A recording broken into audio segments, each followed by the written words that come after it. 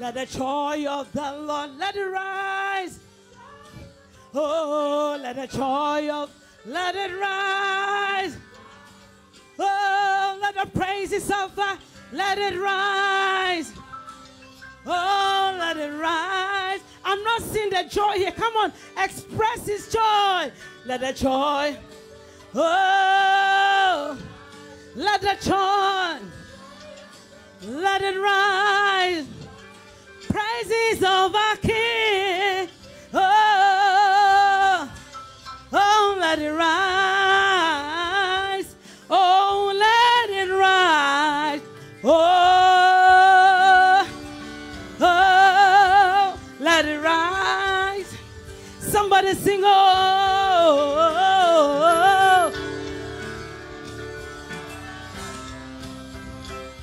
Now let your joy rise.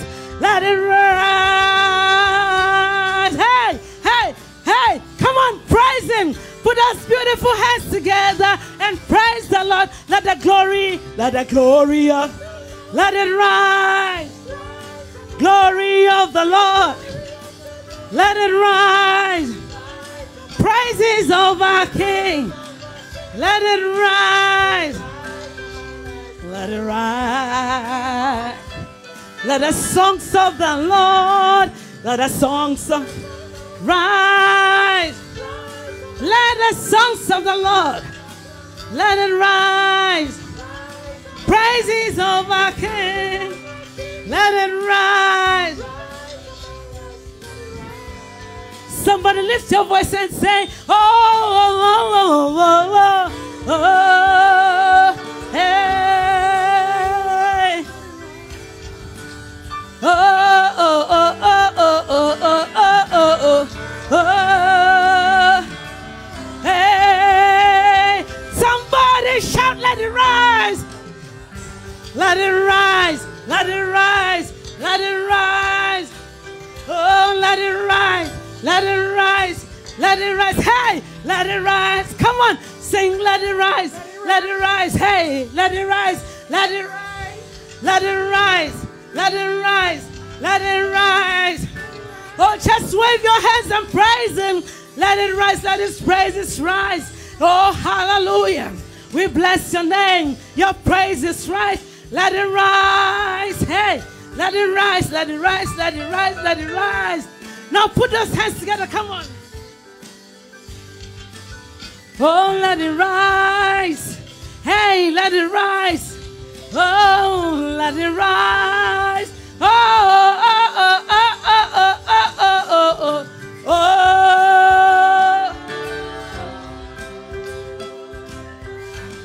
Hey, oh, let it rise. Oh, somebody shout, let it rise. Oh, yes, give him praise. His word of this. Let it rise. His healing is rising. His praises, his anointing, his glory, his power, and his joy. Let it rise. Let it rise among us as we praise him. Let it rise as we worship. Let it rise as we lift our voice. Let it rise as we hail him. Hail Jesus here this morning. Invite him. Tell him, Lord, you're welcome to rise. Rise. Oh, let it rise. Hallelujah. Hallelujah. His presence is rising here. I mean, it has risen. Hallelujah. Oh, let it rise. How many of you are on God's side this morning? Say, I am on the Lord's side. If you don't say it, it means you are not on God's side. Say, I am on the Lord's side. And tell somebody, let the person feel it, that you are on God's side. And we always fight from the... Don't give me a wrong song. We always fight from the perspective that we are already winners. And we are on the Lord's side. Hallelujah. Thank you, Lord. We bless your name. I am on the Lord's side. Hallelujah. We give him praise. He's worthy this morning. Oh, just praise him. Just praise him. Just praise him. Hallelujah. We are on the Lord's side. Hallelujah. I am on the Lord's side because his praises has risen. His worship is risen. Oh, there is healing here. There is joy here. There is favor here. There is blessing here. There's anointing here. Hey, hallelujah. Somebody put your hands together.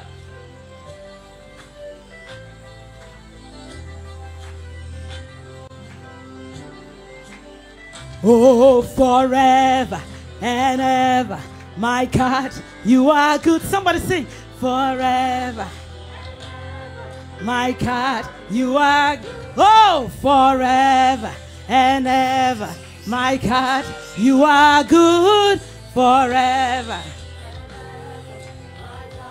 Somebody sing, hey, forever and ever, my God, you are good.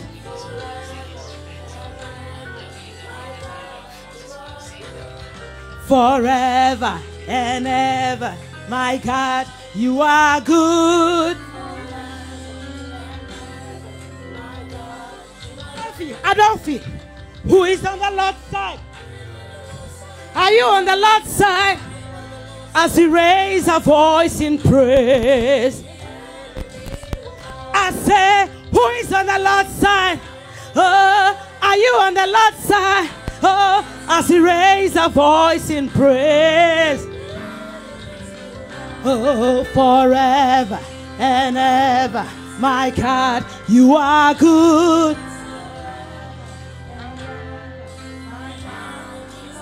Somebody sing, forever and ever, my God, you are good.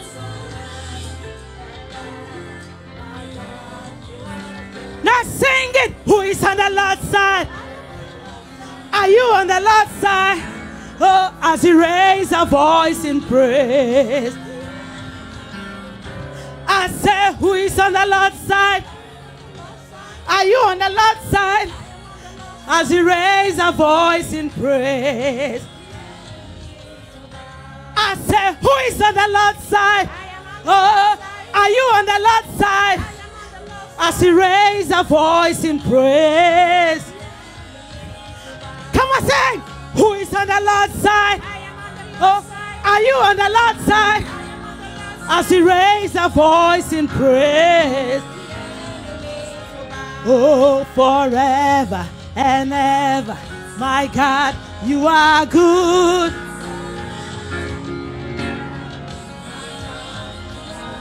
Oh, forever and ever, my God, you are good. Now put those hands together, come on, and worship him, and praise him, and lift him, adore him. Hey. I say, who is on the Lord's side? Are you on the Lord's side? As we raise our voice in praise, I say, who is on the Lord's side? Are you on the Lord's side? As we raise our voice in praise, oh, we worship you, we praise you this morning. We lift you up as we raise our voice in praise. Hey, come on, worship him, praise him, lift him up. Hey, as we raise our voice in praise. Hey, I say, who is on the Lord's side? I am on the Lord's side. Are you on the Lord's side? I am on the Lord's side. As we raise our voice in praise, I say, who is on the Lord's side? I am on the Lord's side. Are you on the Lord's side? I am on the Lord's side. As we raise our voice in praise, oh, I say, who is on the Lord's side? I am on the Lord's side. Are you on the Lord's side? I am on the Lord's side. As we raise our voice in praise, I say, who is on the Lord's side? I am on the Lord's side. the Lord's side? Are you raise a voice in praise? I say, who is on the Lord's side? Are you on the Lord's side? As he raise a voice in praise. I said, now sing, who is on the Lord's side? Are you on the Lord's side? As he raise a voice in praise. I say, who is on the Lord's side? Are you on the Lord's side? As he raise a voice in praise. Come on, let's say, who is on the Lord's side? I am on the Lord's side. As he raise a voice in praise. This morning, every enemy is bowing. Every sickness is bowing. Every disease is bowing. Oh, every situation bowing. Oh, I am free in Jesus' name. I am free by the power of the blood. I am on the Lord's side. I am on the Lord's side. I am on the Lord's side. Come on, sing. I am on the Lord's side. I am on the Lord's side. I am on the Lord's side. I am on the Lord's side. Hey, I am on the Lord's side. Come on, hey, lift your hands and say, I am on the Lord's side. Hey, I am on the Lord's side. Oh, I am on the Lord's side. I am on the Lord's side. I am on the Lord's side. I am on the Lord's side. I am on the Lord's side. I am on the Lord's side. I am on the Lord's side. I am on the Lord's side. Oh, who is on the Lord's side? Who is on the Lord's side? I said, who is on the Lord's side? Who is on the Lord's side? Oh, I am on the Lord's side. I am on the Lord's side. I am on the Lord's side. I am on the Lord's side. Lift your hands and say, I am on the Lord's side. I am on the Lord's side. I am on the Lord's side. Hallelujah. Give him praise. Oh, are there people on God's side this morning? Oh, as he raised a voice in praise, the enemies will bow. The enemies will bow. The enemies will bow. Every enemy, every sickness, every disease, every situation, every cancer will bow. Will bow. As he raised a voice in praise, the enemies bow.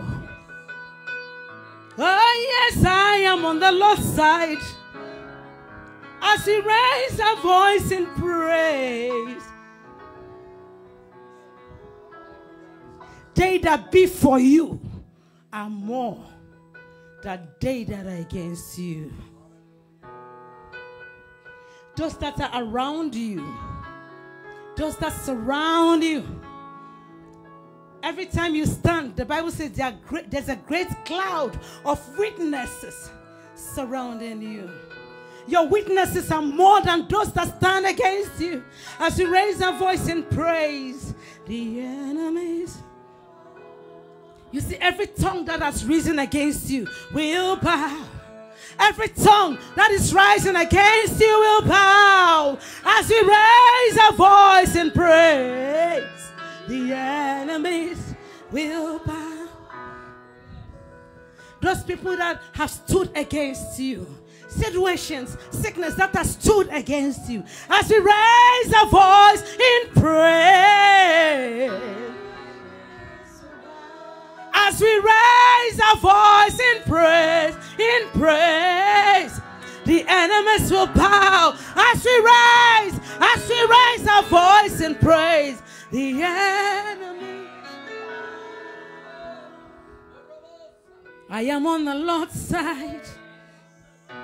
If God be for me, who can be against me? If God be for you, who can be against you? If God be for us, who can be against us? As we raise our voice in praise, The enemies will bow. We'll bow down. We'll bow down. The enemies will bow. We'll bow down. We'll bow down.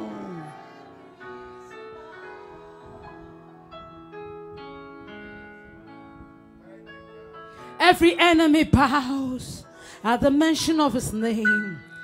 The name scatters, it reproves, it heals, it delivers, it saves, it delivers, it saves. Oh, the name, the name, the name, the name, the name, the name, the name, the name. The name Jesus is above every other name. The name Jesus is above, it is above every situation. The name Jesus. The name Jesus, the name Jesus, the name Jesus. Demons shudder at the mention of the name Jesus, at the name Jesus. It breaks yokes, it delivers, it brings peace, it brings joy. It set the captives free, brings resurrection. Oh yes, every enemies will bow. As we raise our voice, as we raise a symphony, as we raise an anthem, and we say, Jesus, Jesus, Jesus, Jesus. As we chant the name Jesus, as we mention the name Jesus, the name Jesus, the name Jesus, the name Jesus, Jesus, Jesus, Jesus, Jesus, Jesus, Jesus, Jesus, Jesus. Jesus, Jesus, let it go into the hearts, into the mind, into the soul, into the spirit. Where you cannot go, just send forth the name. The name goes, it works, it heals, its power is still the same. Oh, Rababasukana. Oh, Rababasukana. It works. That name works. It works. It has the ability to work. It works everything. It works. It works. It works. It works. It works. It's working on your behalf. It is working here. It is working here. It is working for me. It is working for you. Yeah. It is working. It is working here. It delivers, it heals, it soothes, it sorrows, heals wounds, delivers. Oh, Rababasukanaya. This morning lift your voice and worship him. Worship him. Yande yasendo roboboye. Yande rabababora kasuta lababaye. Yande ribabasuya. This morning worship him. Worship him. The lamb that was slain, the blood that was shed. Worship him. Thank you, Lord. We worship you.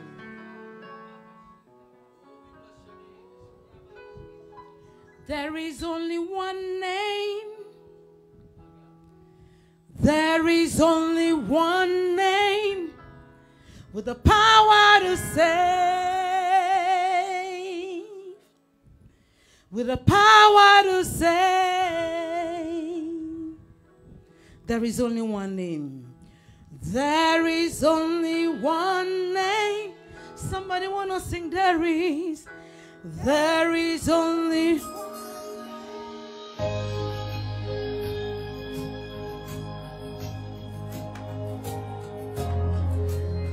Oh, only that wonderful name. Oh, it saves and delivers. Hey, oh, there is only one name Oh, there is only one name with the power to save. With the power to save. Somebody want to sing, there is only one name. Oh, there is only one name. Oh, there is only one with the power to save. Somebody want to sing with the power to save. Oh, there is only one. Oh, with the power to save. Oh,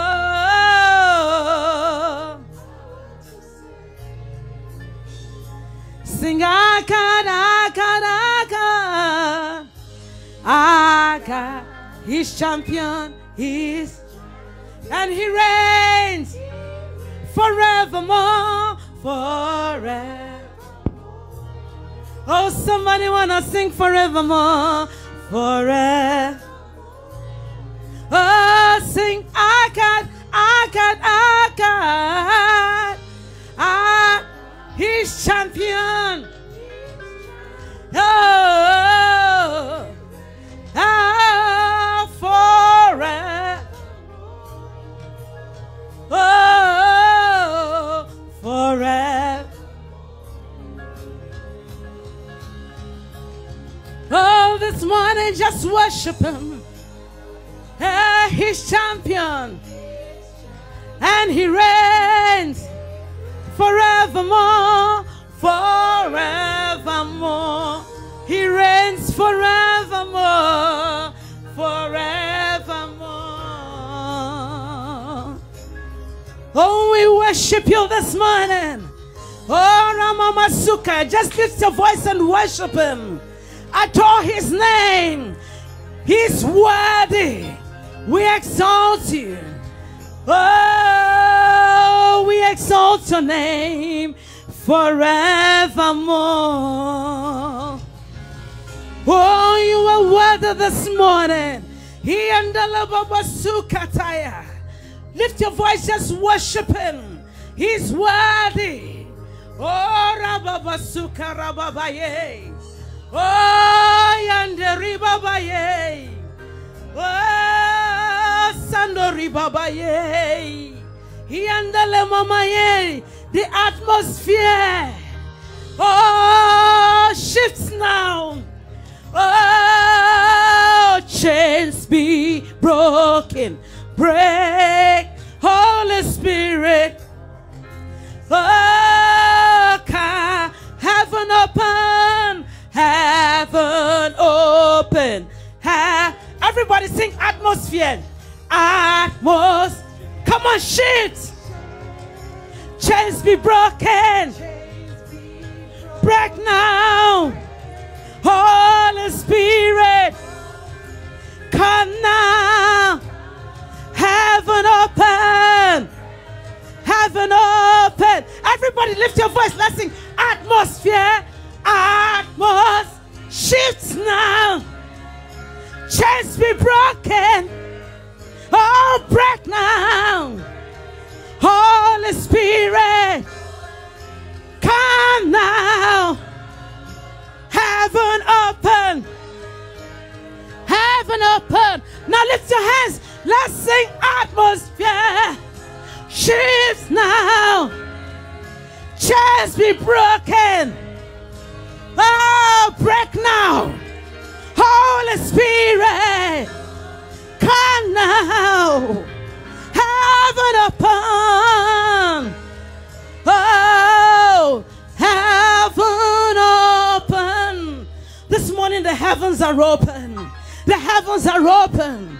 The heavens are open. The heavens are open. He's pouring down His blessings.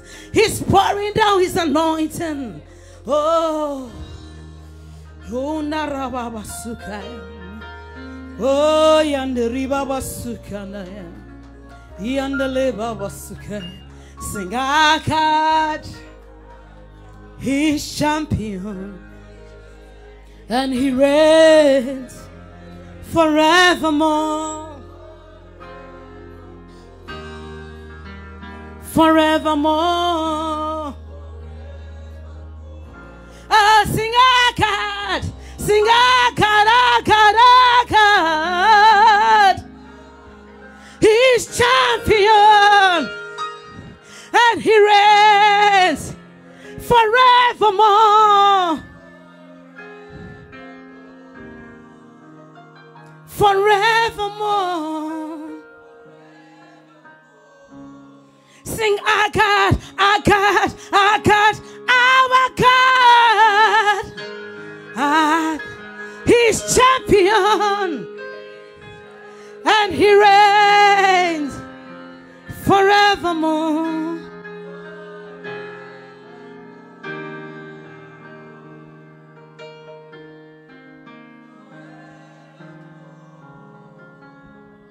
He's reigning. He's reigning here, God. Ah, God. He's champion. And He reigns. And He reigns forevermore.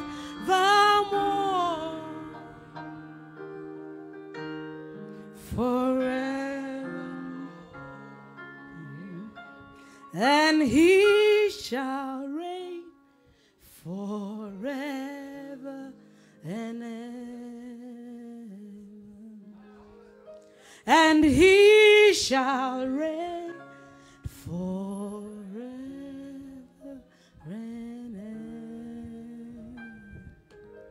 He's reigning King, and He shall reign forever and ever. Our God, He's champion, and He lift your hands wherever you are. Let's sing it together. Forevermore, oh, forevermore,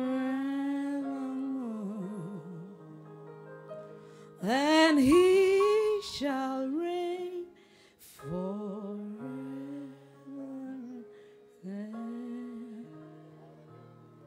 He's reigning, King Jesus.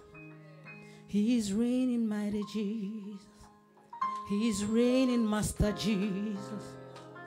He's walking in our midst, Jesus. Come reign, Jesus, Lord. Come reign, Jesus, Lord. Oh, He's the healer, Jesus. The mighty power, Jesus. The almighty King Jesus. He's touching everyone here forevermore.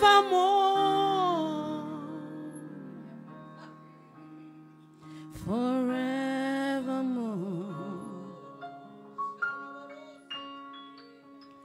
We hail you, Jesus. We welcome you, Jesus. We adore your name, Jesus. Oh, oh, forevermore. Forevermore.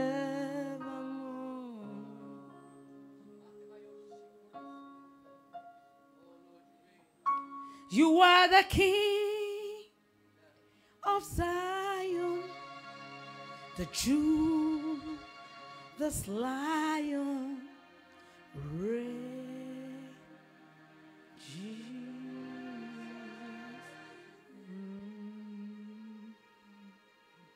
Thank you, Lord.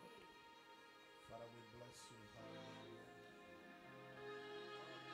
Father, we just thank you. We worship you, God.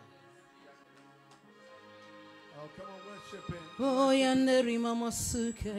Come reign, Jesus. Hallelujah. Oh. We worship you, God. Reign, Jesus.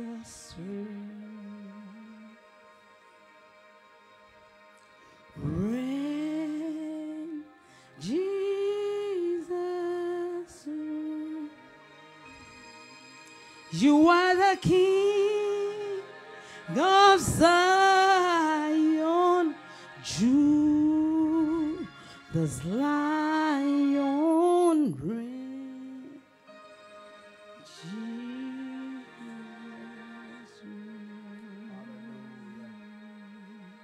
Father, we worship you. Lord, we honor you this morning for your presence even here. We thank you for your power that is at work. And we thank you for the anointing that is even flowing through our worship. Lord, we desire an encounter like none other. We desire an encounter in your word. Let your word impact us this morning. Let your word break us. Let your word mold us. Let your word give us a newer and a better version of who we were. Lord, we thank you for the power of the word that is able to make a man anew. Let your word come forth this morning with power. Let it come forth with healing. Let it come forth with salvation. Let your word come forth with deliverance. We thank you for the power of the word. Thank you, Jesus. Thank you, Lord. Hallelujah. Somebody put your hands together for Jesus.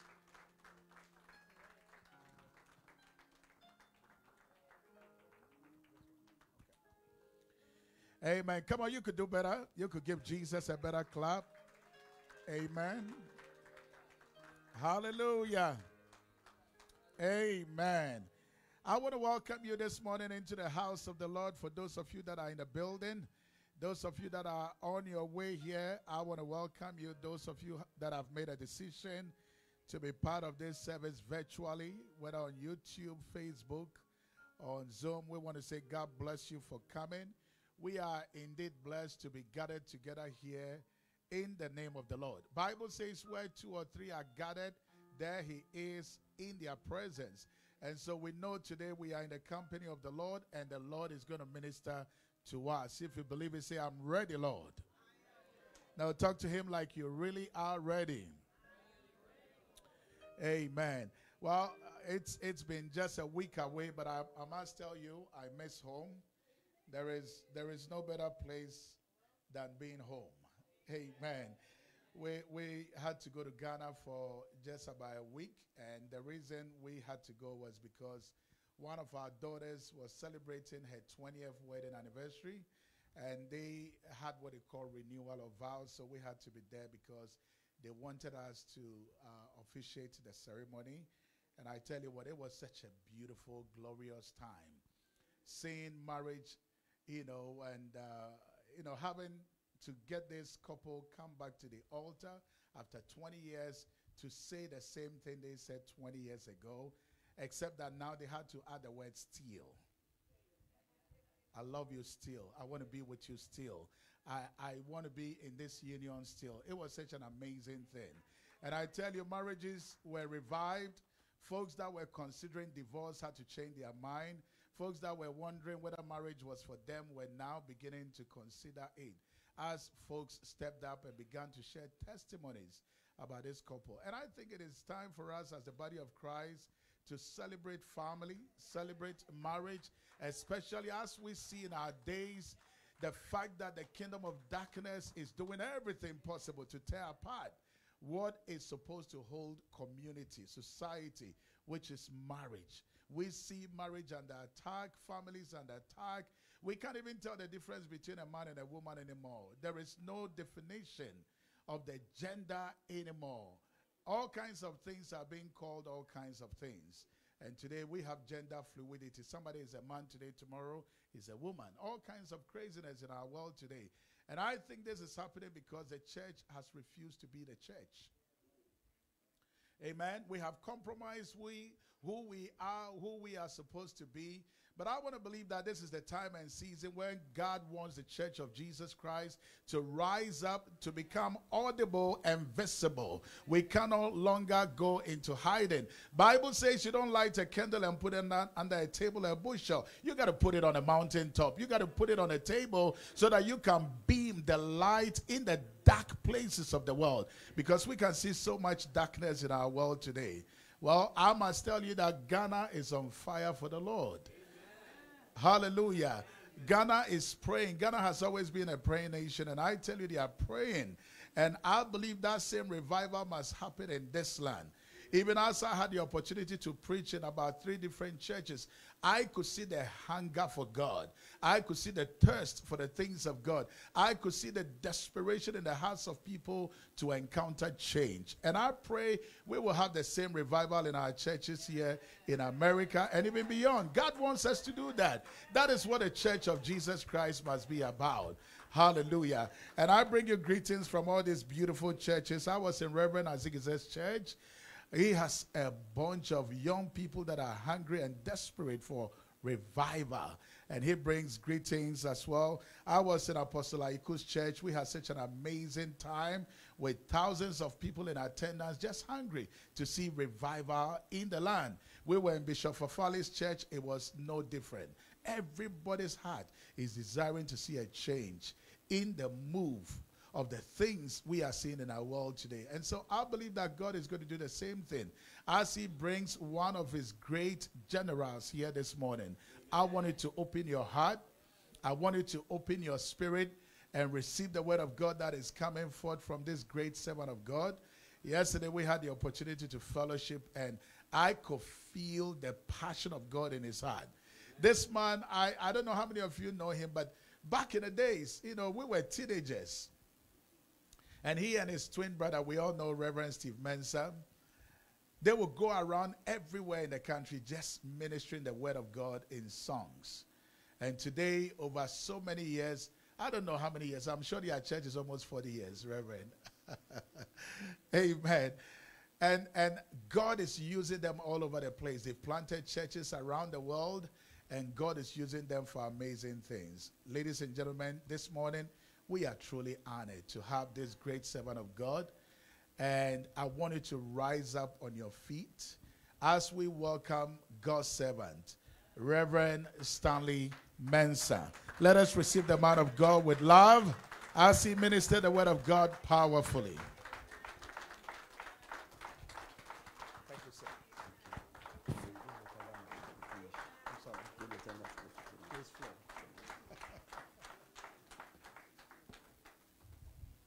Well, hallelujah.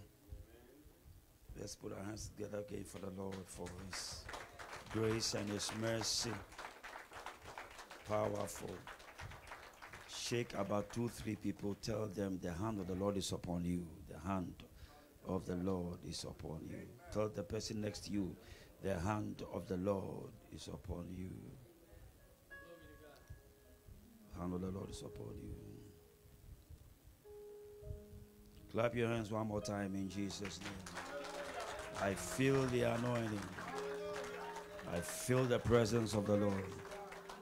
Thank you, Jesus. Lift your hands to the presence of the Lord. I worship you, Almighty God. There is none like you. I worship you, O Prince of Peace. That is what I want to do, and I give you praise. For you are my righteousness. I worship you, Almighty God. There is none like Father, this morning, we thank you that you've made it possible for us to be in your presence. We don't take it for granted. And after this service, we'll continue to give you the glory because your grace has abounded unto us. In Jesus' name, amen and amen. Powerful. Please be seated. I want to salute members of Love Legacy Chapel International. It's a joy whenever I'm being invited to come over. And I've seen some faces that I've been seeing all over these years. Thank you for your loyalty and your dedication for this ministry. Amen. Well, I thank God for your senior pastor, Apostle Shalders, and the wife. Great people of God. Yesterday we were in their house. We ate jollof rice, we ate kinky, we ate chicken. Oh my God. When I got home, I went straight to bed. They received us nicely. I pray that that invitation will come again. Our table was full of meals. We ate all kinds of things from Nigeria to US to UK. All dishes were on the table. Thank you for inviting us. God bless you. Today, with the time that we are left with, I want to preach and see whether I can be a blessing unto you. I've titled my message this morning, "It is time to recover because your hair will grow again." That is the topic for this morning's sermon. Turn to the person next to you. It is time to recover because your hair will grow again. I want to also salute all the other pastors and the leaders of this church. Thank God for the pastor's wife. I've heard the lead worship many, many times. Powerful worship leader. Those of you pastors who have stood with Love Legacy Chapel International, God bless you. Your labor in the Lord will never be in vain. In God's own time, He will make all things beautiful for you. And all desires shall be met. See, I receive it 3 times. I receive it. I receive it. I receive it. All desire in this house shall be met. Say amen. Okay, so I want to read Judges chapter 16. This is one of the sermons that I'm sure, this is one of the passages that I'm sure your pastor have read before, but you know, we can read a topic and we can give it a different approach. Yeah. And we can all make some contribution to the same scripture that we have all read, because the Holy Spirit ministers to us differently. And I'm coming at this very subject, an old topic again, and I want to add more to what we have heard over the years. So Judges 16, I want to read from verses 18 to 31. Now, before I read the topic, I want to give you a little background of the book of Judges, which has to do with Samson. Amen. And there is this couple in the book of Judges who were very desperately in need of a child. They were barren. And they have trusted God for this need to be met. Sometimes you want to trust God for something, and there could be delay. Sometimes delays are not denial. It doesn't mean that God is denying you. It has to do with a matter of timing. Somebody say timing. So they were trusting God for a child. Manoah, who is of the tribe of the Danites, the wife was barren, but an angel appeared unto him at a certain season and spoke and said to him that now that you have waited for the Lord for so long, it's about time the Lord will bless you with a child.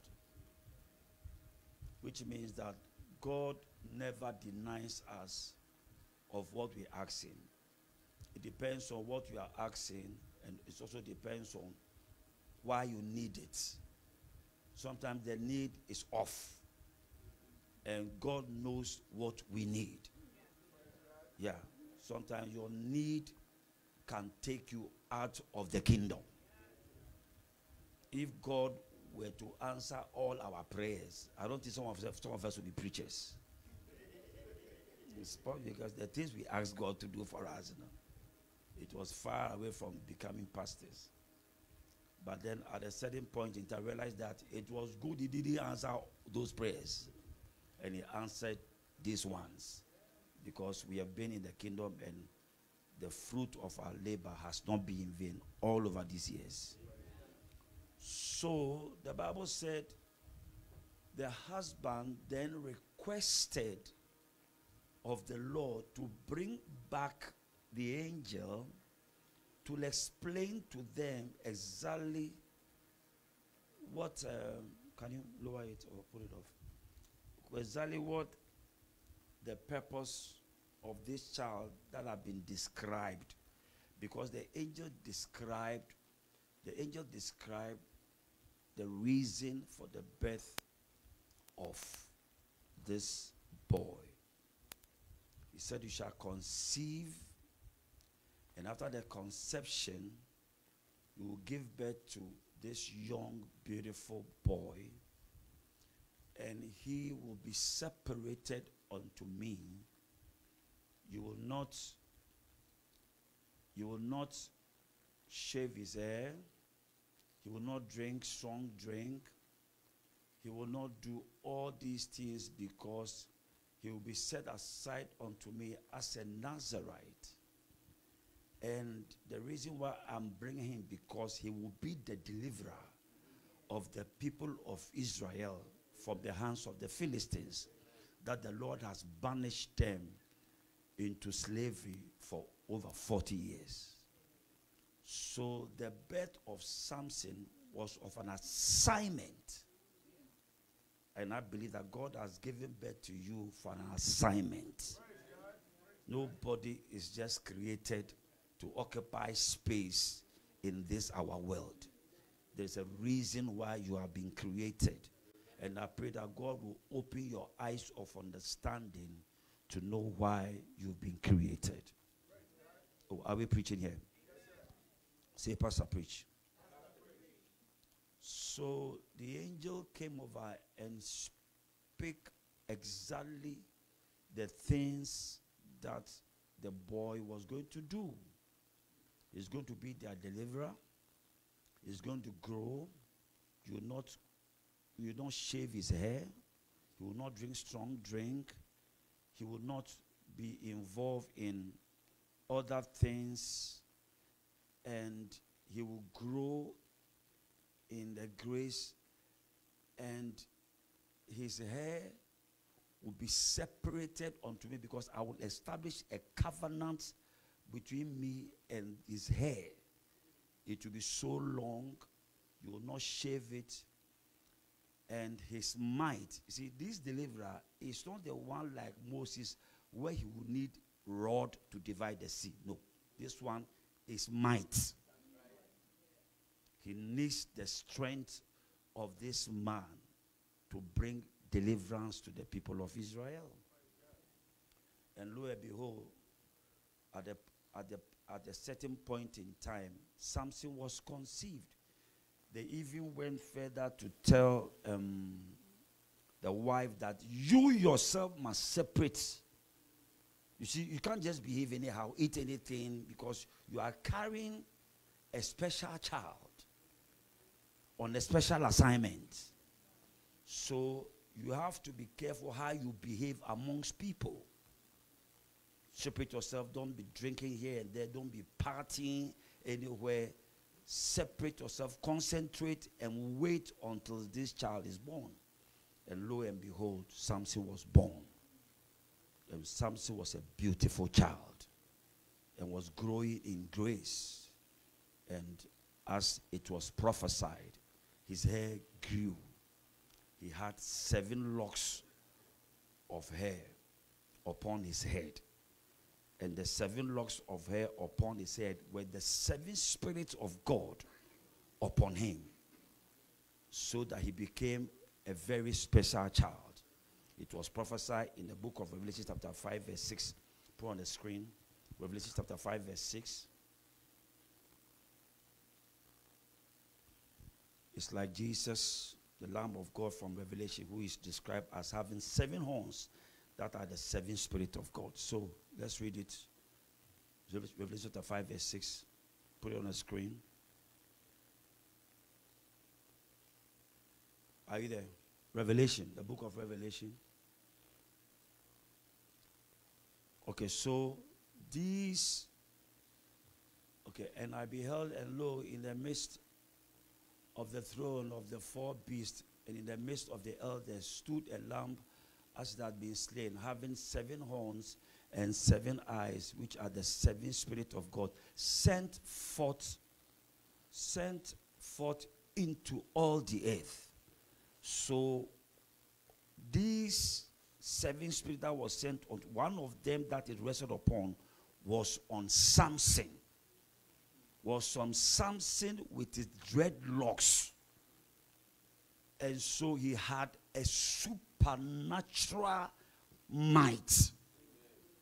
He didn't have the strength of a normal human being. So if you read the book of Judges, you will see the way he exhibited his strength. He can just take a jawbone of a lion and slay over 1,000 soldiers. I mean, if 1,000 soldiers want to beat you, they will beat you. But because of his supernatural strength, they couldn't even touch him.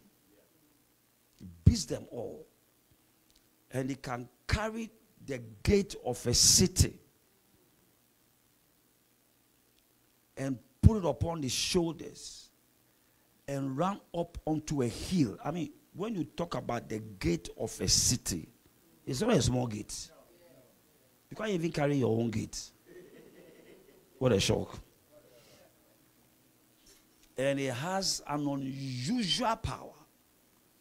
Very strong and very charismatic. But one of the problems he had was that he loves women. Every weakness that you entertain will overpower you one day. If you have any weakness, you got to deal with it and fight it and overcome it.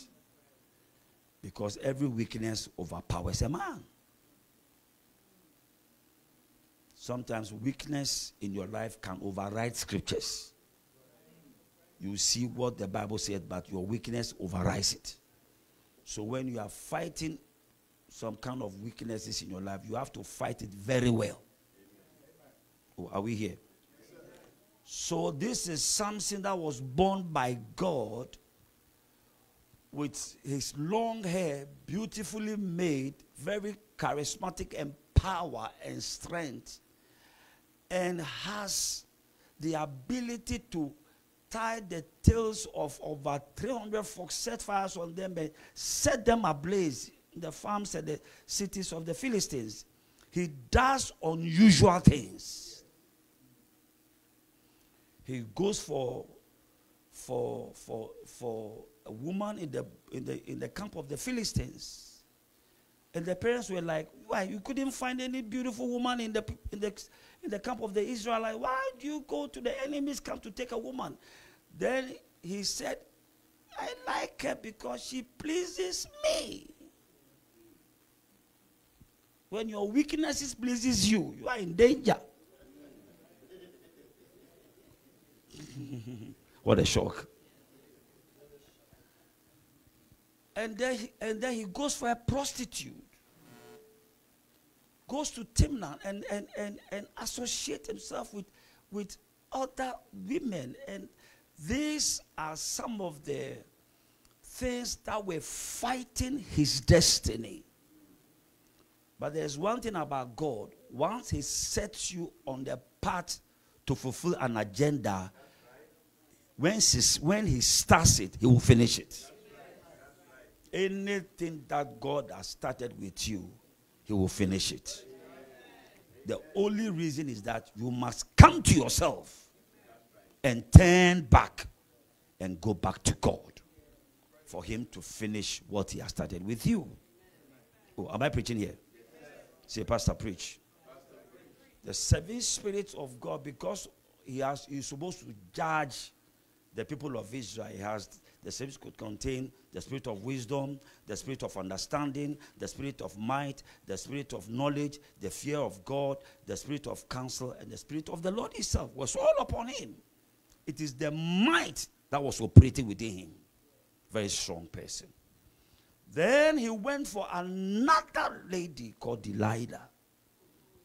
At that time, Delilah was a woman, but today Delilah is not a person. Delilah is a spirit. Anything that aims at your destiny is a Delilah. Anything that comes after you and is aiming to bring you down is a Delilah. You will not see a Delilah in the physical form, but alcohol can be your Delilah. Yeah. You can drink your destiny out. When you were a man and you start having feeling for another man, it's a Delilah. It has its agenda. People are saying that, well, let's not be talking about this. What should we talk about? What should we talk about? Because if you don't talk about it, our people will be converted. Now that they are on the streets and things and aiming at our children, we have to talk about it. When you're a woman, you don't have feelings for a man, but then rather your feelings to another woman. It's a Delilah. It has its aim and agenda. Am I here? Yeah. You can't just say that, well, I'm born that way. You're not born that way. It's a Delilah that have come into your space to make sure you miss timing and season and mess you up and destroy the purpose of your creation. Nobody is created just to occupy space. You think that, well, I don't know, I'm an accountant. Apart from you being an accountant, you have a divine assignment. Accountant is to put food on your table and feed your family. Apart from that, you have a divine agenda. Yes. A divine agenda, because we in this world, we are supposed to follow our divine agenda so that the world will be taken for Jesus. I don't know about US, but in Africa, where I come from, if you don't stand strong, the enemy will knock you down. Yeah. If you don't stand strong, no matter how tall, how big, how handsome, and how beautiful you look, the enemy can sweep you under their feet. And you have nothing to show forth again. That we used to be very handsome and very beautiful and very, charismatic has become nothing. It is a target of the devil to aim at your destiny. And it is called Delilah. Delilah is not a person. Delilah is a spirit. So watch out what is around you. Watch out what you have become addicted to. Anytime you don't feel like coming to church, a Delilah is knocking at your door. Oh, am I preaching here? It doesn't come in a person. Before you realize, first Sunday, second Sunday, third Sunday, 4 Sundays, 5 Sundays, and every time you are called upon or you receive a text, oh, well, I don't know, I don't feel like. Every time you don't feel like, it's a Delilah. Before you realize, the spirit of fellowship with the Lord has left you. And you too, you can't pray. You can't be on your own. And the Bible says, neglect not the assembling of yourselves together. That one too is a problem. Then know that you are about to lose your destiny. That marriage is about to break. That boy that you have raised up is about to go wayward. Say, Pastor, preach. So When Delilah came into the life of Samson, then they realized that Samson has fallen in love with this lady. Already they have been looking for an opportunity to bring down his might. The man was too strong for them. Can you carry the city of a gate and climb an hill with it? What sort of might is that? It's the might from above. It means the light of God was upon him. The hand of the Lord is enveloping around him. But he has a weakness. And the Bible said they came to the chamber of Delilah and spoke to her. The man is in love with you. Can you entice him and find out the secret of his strength? This man is too much for us. We can't handle him. We can't tame him. We can't defeat him. Even as one man army. And we, the galaxy of armies around, we can't stand him.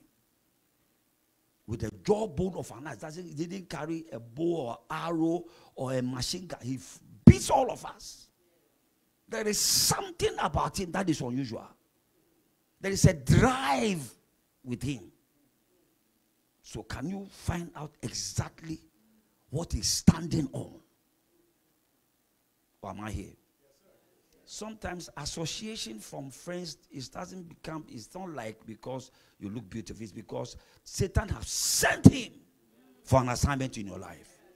That is why you have to weigh every relationship. You have to weigh relationships. And let me say this, don't get angry. The relationship can come from church. Familiar spirits. Familiarizing himself around you. But sent by the devil to bring you down. It's called a Delilah. Ask the person next to you, do you look like a Delilah or you are real?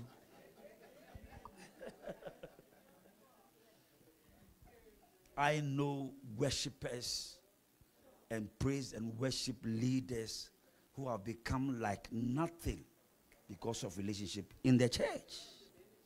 In the church. Not outside the church. In the church. In the church. They look very, very friendly and very familiar. Associating themselves with you, and he is taking inspiration from the devil to pull your ministry down. Gifted person in the ministry. Plays the drums, plays the organ, and then for now, it just doesn't function. Doesn't come to church. Why? Because a lady have knocked on his door. And since that girl came into the boy's life, he doesn't play the organ anymore. When you call him, he doesn't pick. You prefer to spend the Sunday with her than come to church. A Delilah have entered your house. Oh, am I preaching here? Or you are angry? I'm coming from a far distance. I'm not joking here at all. I've come to give it to you.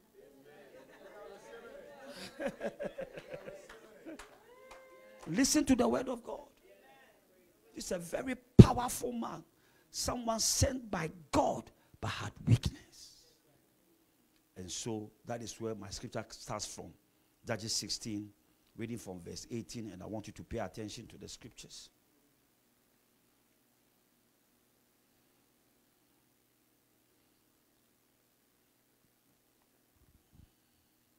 And when Delilah saw that he had told her all his heart, she sent and called to the lords of the Philistines, saying, come up this once, for he had showed me all his heart. Then the lords of the Philistines came up unto her and brought money.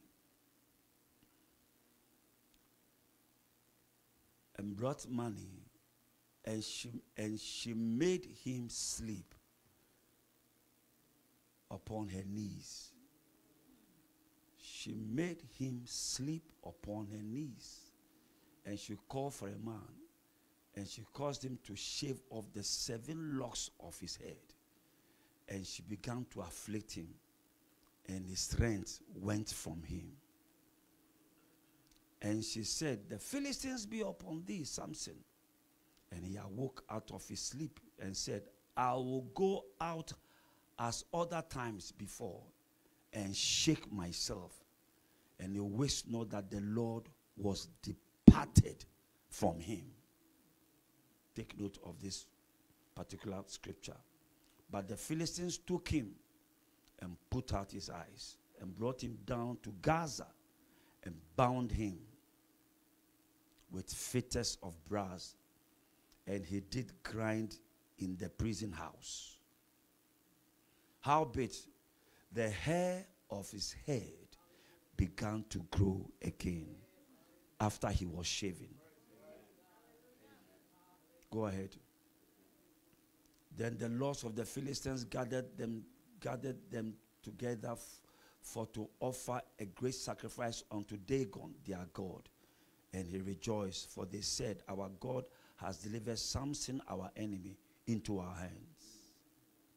And when the people saw him, they praised their God, for they said, our God has delivered unto our hands our enemy and the destroyer of our country, which slew many of us.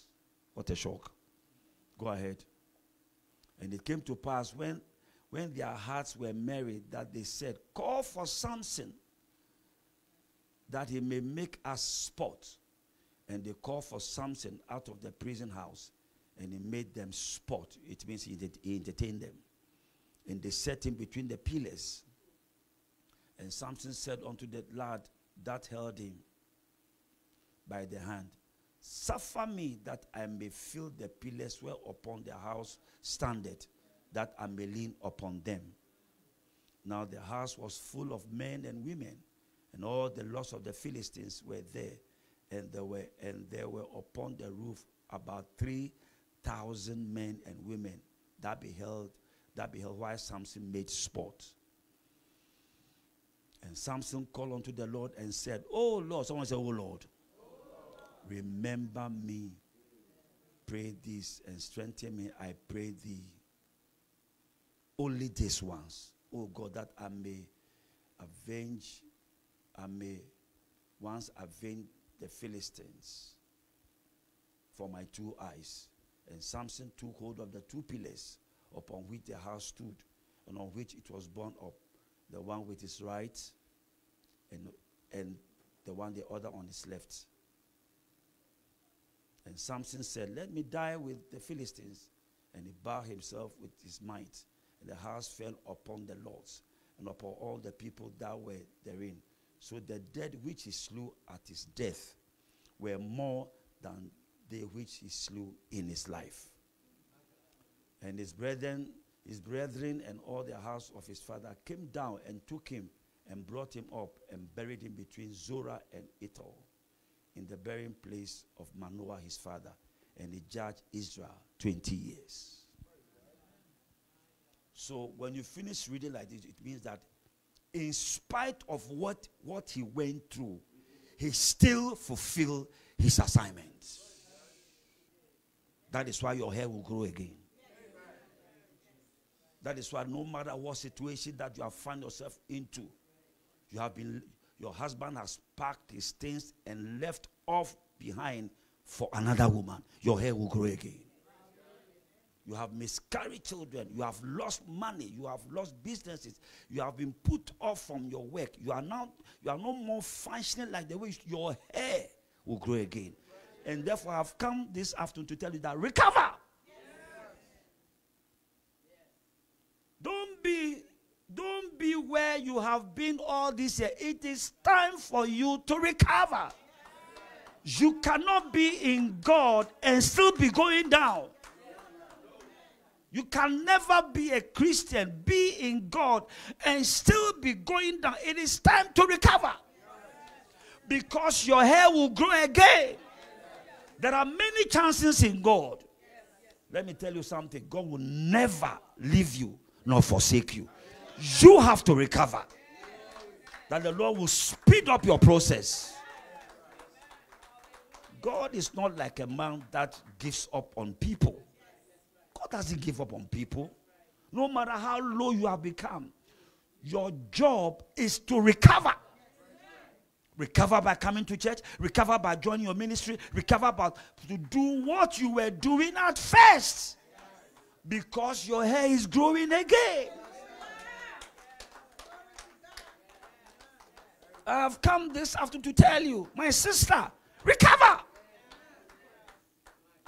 If you have been left behind with the children, blow your nose, cry a little, but recover. You've lost businesses, you've lost money, you're no more functioning. Recover quickly. God has been waiting for you to recover. In fact, you have been talking to the wrong people. Your friends are not real. You have friends who are jealous of your former glory. They celebrate your downfall, but they are hugging you at the same time. They carry what we call Judas' spirit. The most dangerous Christian is the person that embraces you and stabs you at the same time. So a dangerous Christian.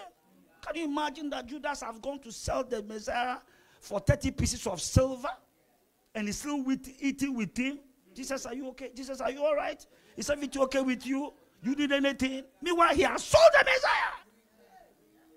Anybody who gossips about another fellow friend in the ministry and still smile with the person is carrying Judas's genes. Smile with me, talk with me, embraces me. Meanwhile, you are the one breaking my legs. You carry the genes of Judas. You come around, hello, sister, hello, sweetheart, hello. Meanwhile, you are the one breaking my legs in this church. All the stories around this, you are the one behind it. Meanwhile, when you see me, you pretend as if you were okay. We are not okay. You are not okay. You are the one gossiping about me. You are Judas's cousin sister. Cousin sister. Yeah. You are not real. Today, Christians are not real. There are pretenders in the house of God. They pretend, they act, they pretend. I say, oh, hello, hello, hello. It's not hello. Stay away from me. And be real. Then I'll receive you. I don't like people who are deceived, who are deceptors, and who are not real. You're not real with me.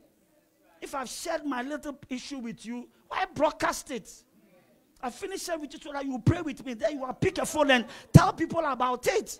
How does all these people, how did they get to know? It was through you. No, you are my best friend. And we share communion and we worship together in the church. Oh, am I preaching here? That's why people leave church.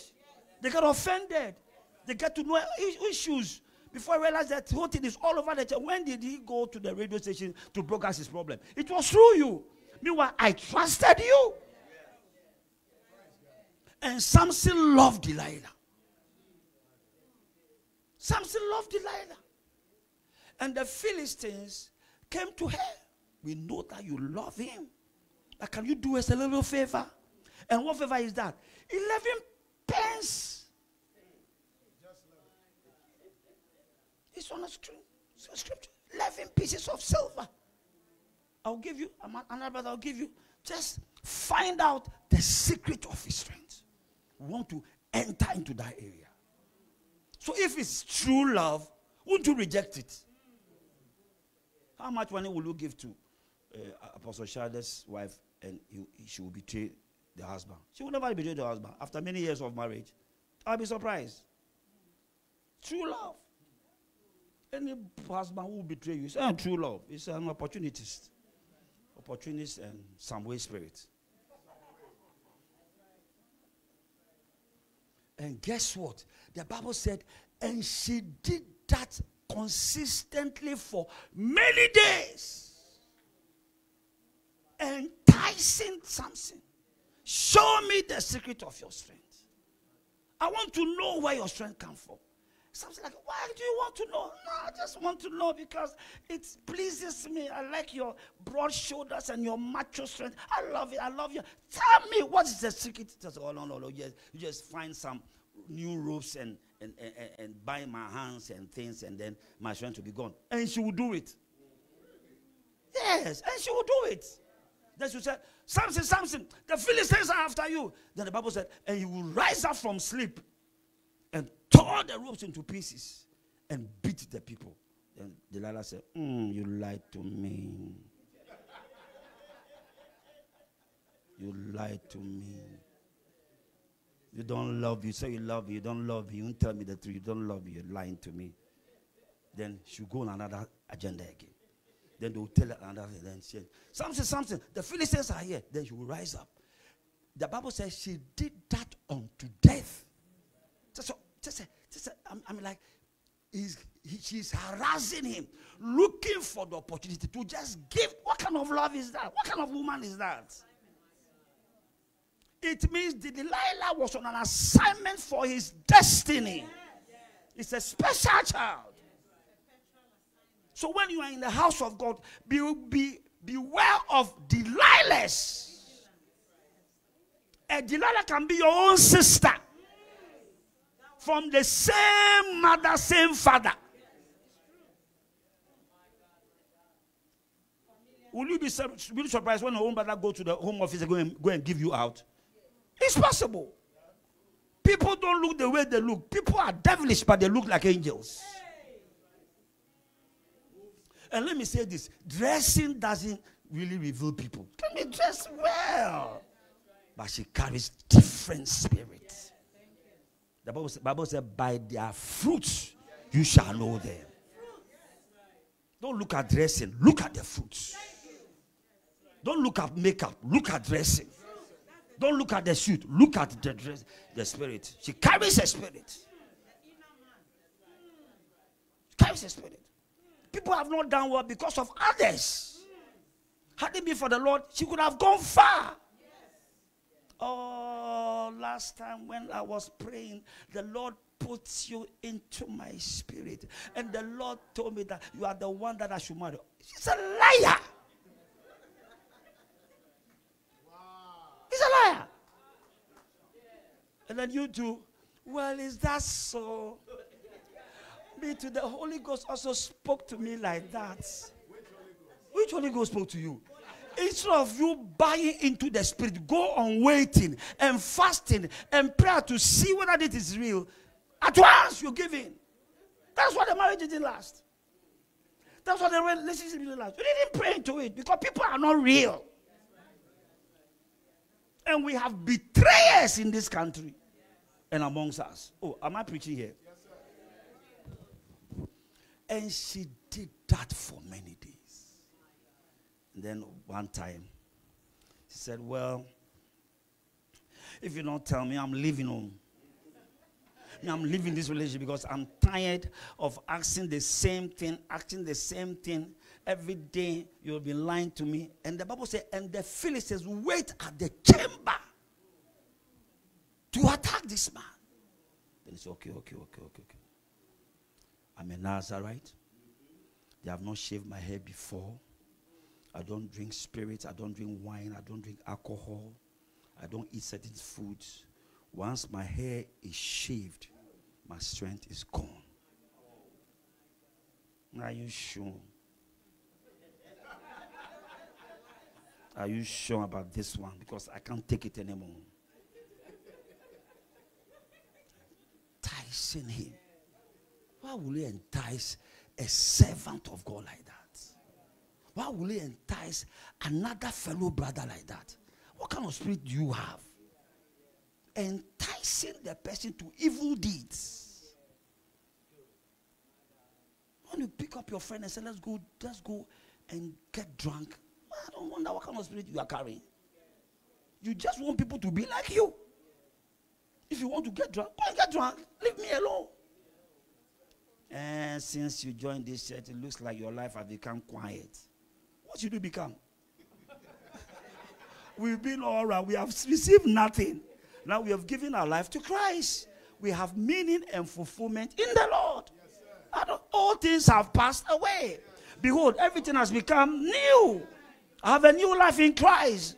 I have a new joy. Now they say, well, Joycelyn, these days, every time I call you, you are in church. Every time I call you, you are in church. What is all this church? He said, Delilah. Am I preaching here? And then the Bible said, and Samson put his head on her knees.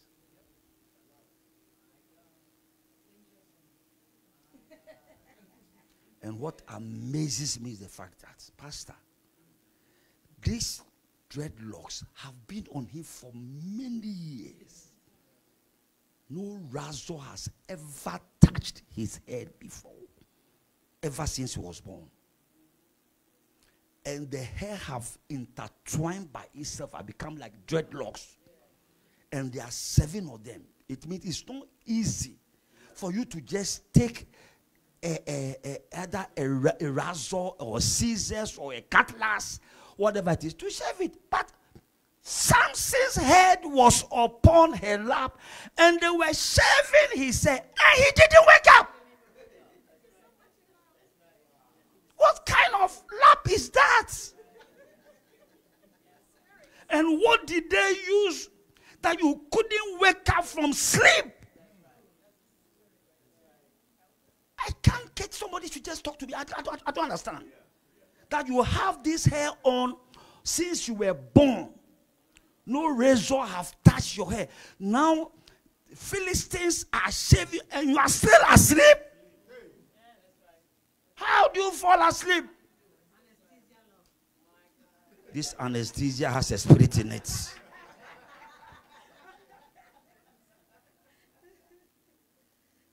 Can they shave your hair? The hair that is so thick, strong, has intertwined, so heavy. This whole heavy hair, ever since you were born, they have not touched you before. It has become dreadlocks. And they are shaving it off, and your head is still on the lap of a woman. And you can't wake up. You say sleep. If you are asleep, look, some of you, you put your phone by your side. Even the sound of your phone vibrating, you can wake up. That this hair is being shaved. What did they use? Electric shave? Or a dagger? Or what machine did they use? And how can you, Samson, still be asleep? The Bible said, and when Delilah said, Samson, the Philistines are here to fight you. The Bible said he woke up and he wished not that the Spirit of the Lord has left him. It didn't leave him when he woke up. It left him when he gave out his secrets. So by the time they were shaving his hair, all his sensitivity has been desensitized. God has left him. God can depart from you. So you learn your lesson. But he will never leave you nor forsake you. There are some times when you go, the word of God, Bible class, preaches, will be signaling you, warning you, are coming. But God can't fight your will. At a point, he cannot reach you anymore. Where you are, he cannot fight your will. Okay, if you want to go, go. But he has not left you nor forsaken you. But he can leave you. So you learn your lesson. If you've seen, if you're a believer speaking in tongues, and then you see somebody in the world who drinks and things and is in love with you, you say, well, Pastor, I don't know, but I've been waiting for the Lord for all this while then. And now that this man has come, well, me, I want to get married though. Because I'm heading 40. I cannot wait any longer. But the Bible said, be unequally yoked together with an unbeliever. What righteousness has to do with unrighteousness? What has Christ got to do with Belial? Come out from among them. Be separate. You ignore the scripture. It will prompt you. But at a certain point, God will leave you. And when God leaves you, all your sensitivity about the Holy Spirit has gone. You can even listen to a worship song. You pass by, you see alcohol, you drink, you get drunk. This man and everything about you. You will be in the choir worship team. You have stopped. You stop playing the drums. You stop coming to church. everything will die around you. When you realize that you can't have the urge to come to church, then something is leaving you. Or has left you. When you are home, you don't feel the presence of the Lord anymore. You don't have the urge to pray. You find it difficult to drag yourself to church. Something is leaving you. The Bible says, neglect not the assembling of yourselves. Oh, am I here? Samson. The Philistines are around you. The Philistines have come up. Then he rose up, flexed his muscle. And when he wants to just attack, he was an ordinary man. Because that which gave him strength has left him. Has been taken away through wrong association, wrong friendship. You have become unequally yoked with another guy. Since you met this lady at the office, your sensitivity towards prayer has changed. You have been desensitized about spiritual things. When we come to church and we are worshiping, you are sleeping. How can you be sleeping when the presence of the Lord is in the room?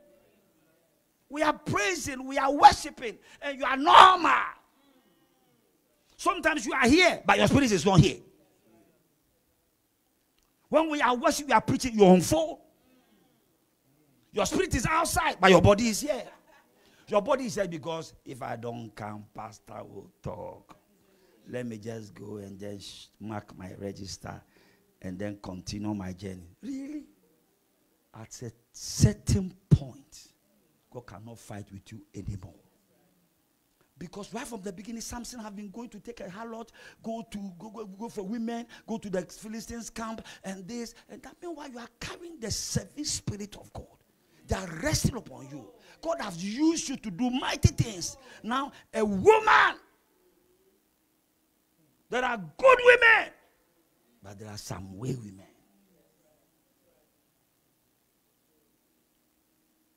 You didn't used to drink. Since this lady entered your life, you started drinking. You go home, you're a family man. You love your family. Ever since you found this girl, now you come home at dawn. When they call you, you don't pick. Where have you been? You concoct lies. It means a Delilah has taken you far. Oh, am I preaching here? Far away. Now when we see you, we call your phone. Hello, Joyce. Praise the Lord. What did you say? I said, praise the Lord. I don't know. When are you coming to church? Church? I don't know. Well, I'll come. Tell Pastor that I'm in touch. I'm in touch. At a point, the Spirit of the Lord God will leave you. Stretch forth your hand. He will warn you, signal you, don't go far. So that's what happened to Samson. Women up and down, sleep over, spend the night in Gaza with a harlot. Go and take over. God was with him. At the point, God said, now, the relationship between us and you and the secret of your strength, you have given it out. You're on your own. You're on your own. So that was why when they were shaving him, he didn't realize it. It's gone. Sometimes you can enter into a certain area of your life and you realize that, is it me? I didn't used to do all these things. It means God has left you for a while. So you will learn. But when you come back home, the Spirit will just be waiting for you. I will not strike with man forever. It's even as I'm speaking right now. There are people who have entered. You can say that this one is a sign of Delilah. This man that is harassing me is a Delilah saint. Anytime I talk about church, he doesn't want to know. Anybody that you are working with, and when you talk about Christ, you talk about church, he doesn't want to know. It's a red flag. Oh, am I preaching here? Yes, sir. A Christian, you can't ignore the things of the Spirit. Now you can't even play worship songs on your phone. When you are sitting in your car, what music do you listen to? Then you are shaking your head. The Delilah has taken over. Now you have known all the worship songs. I worship you. All the nice songs you don't play. When the protocol person came to pick me up from where I was staying, the moment I entered the vehicle, worship. Worship. Why should I have what I'm coming to preach? I need to hear worship. If I entered the car, it was like, I said, guy, are you a Christian or what? I will question it. And then whilst we are driving, he's talking about Christianity. We are discussing Christian values. These are people in the Lord. When you meet your friends, what do you talk about? You talk about the next date. And when there's a funeral in this city, a friend's cousin, sister's nephew, and the thing is happening at Texas, you will go find ticket, sew your cloth, and go and jamboree, wear your black, dancing. When you come to church, you are quiet. You don't even know one song. Oh, are you annoyed with me? I'm preaching the word of God to you. Preaching the word of God to you. And if God, who planted something in the womb of this woman, can depart from him, who are you? Yes.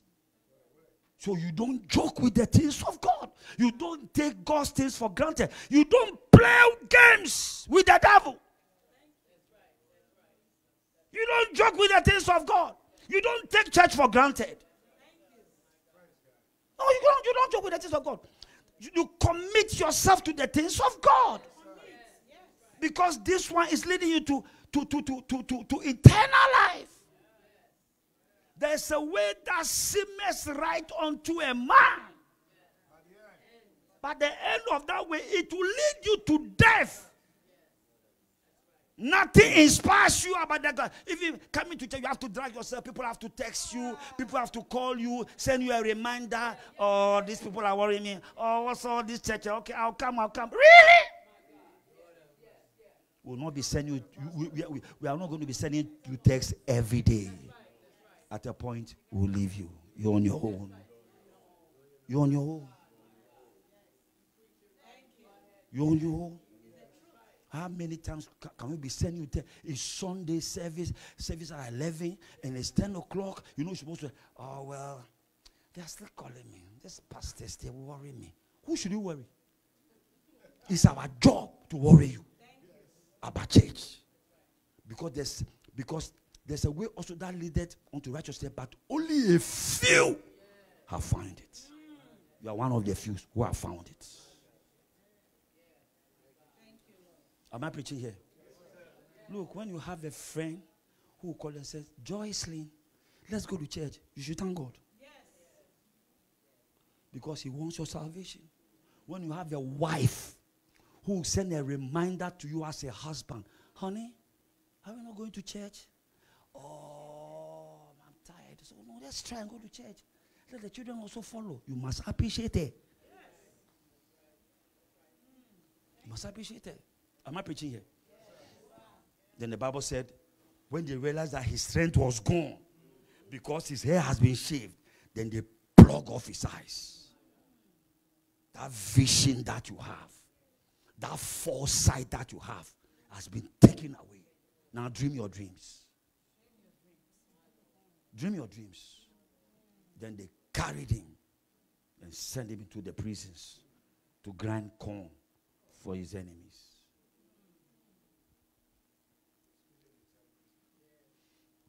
people, they will show you their teeth, but they will bite you afterwards. So when his eyes were plugged off, where was Delilah? Hello, Samson. I love you so. Where was she? She's long gone. Long gone. And then she started grinding corn, grinding wheat, grinding all kinds of cereals. And she was grinding it, going around. But they forgot the process of his recovery. That one, God hid it from them. That's how God is. At the point that he was grinding the corn, he said, Lord, I'm sorry. I'm coming back to you. But you will suffer the consequences of your action. God can bring you back, but you pay, you suffer the consequences of you being a boy and being together with another boy.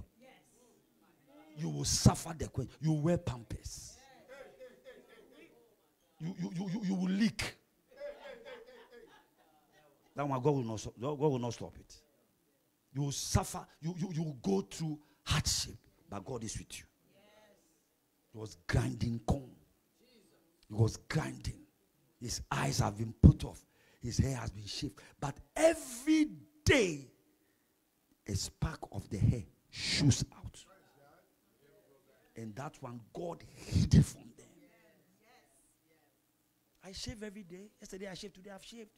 The hair grows every day. Every day. If I leave my beard for the next 1 month, it will grow. I'll be like Moses. Beard. It grows every day.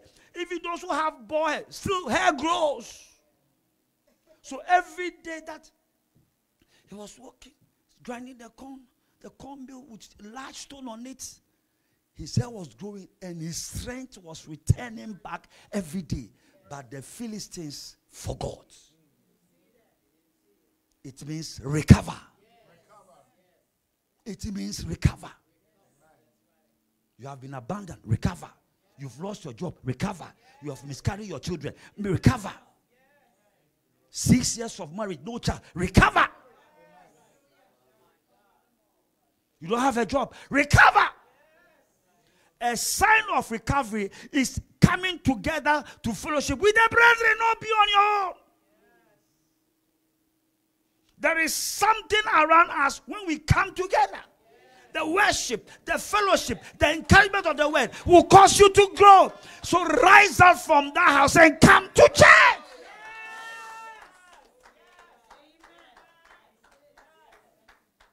Don't be tired. This is where the recovery starts. Neglecting all the assembly. Call friends. See, when you don't close church and go and visit a depressed sister. It's not appropriate. Go for him. Go pick her. Say, my sister, this man have left you, but let's go to church. Let's go to church. I've come to pick you up. Spend time. Give him some breakfast. Come on, jump into my car. Let's go to church. It's a process of recovery. You can never come to church and go back the same. Even as I'm preaching right now, not everybody will go back the same. You will all catch a word or two. You catch a word or two. That's why we come to church.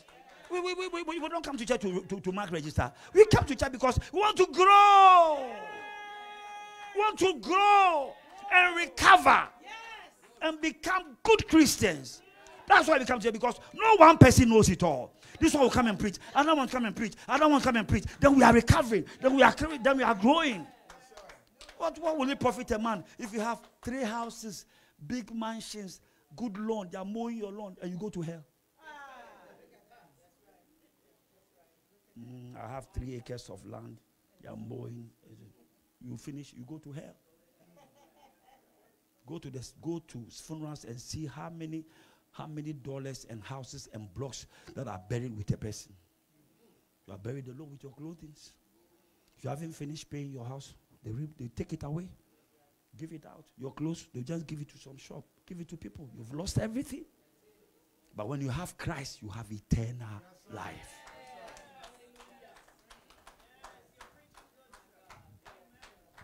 Are we here?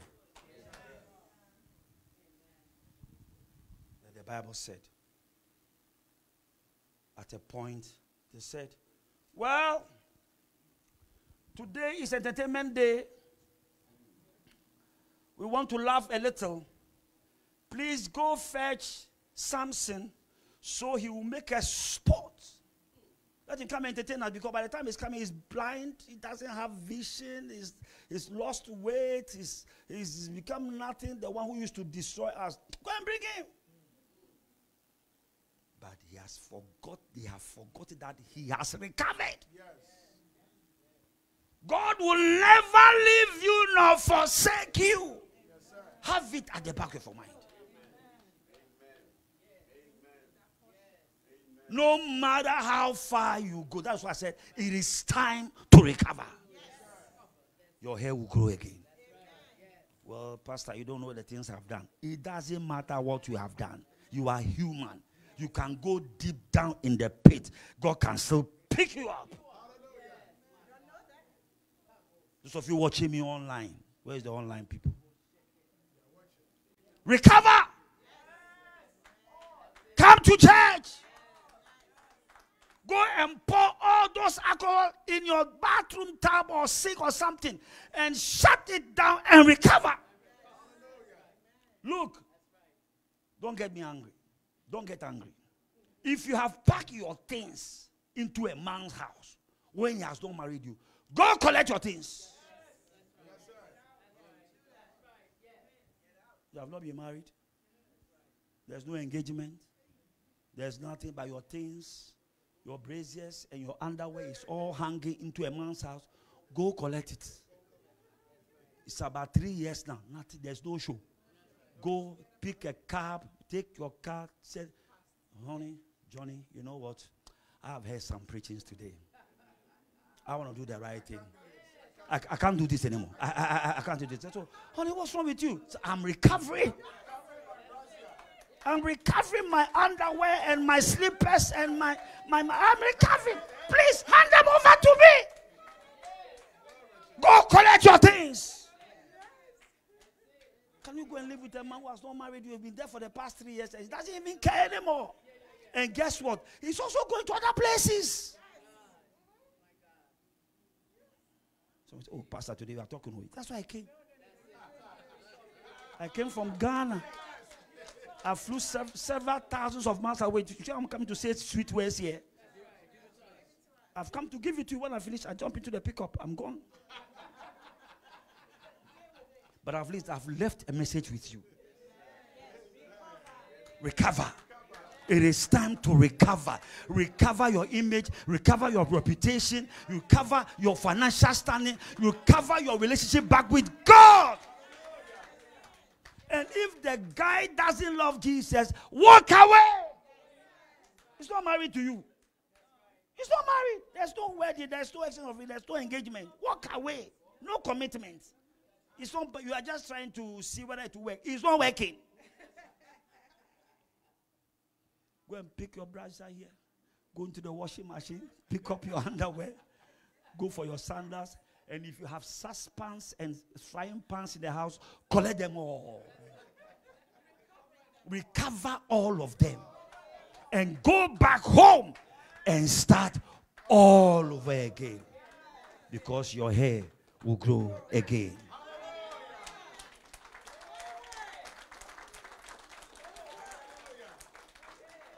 Because he will never leave you nor forsake you. So, Pastor, what will I do? You will start again. God will connect you one way or the other. God will connect you to a job. God will connect you to a friend who will introduce you to something. Yes. God will connect. God will never leave you nor forsake you. When they came up, they have forgotten that the secret of his strength was the hair. But the hair has grown and overgrown.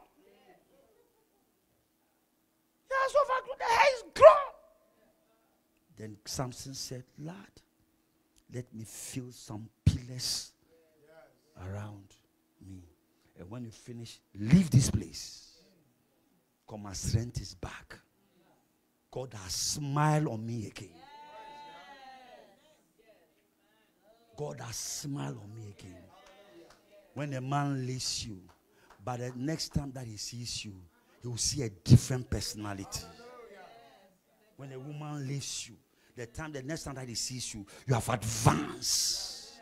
When your enemy sees you after 2 years, you must advance. Move to a new area. Rent a new place. Buy yourself a new car. Change your clothing. Walk well.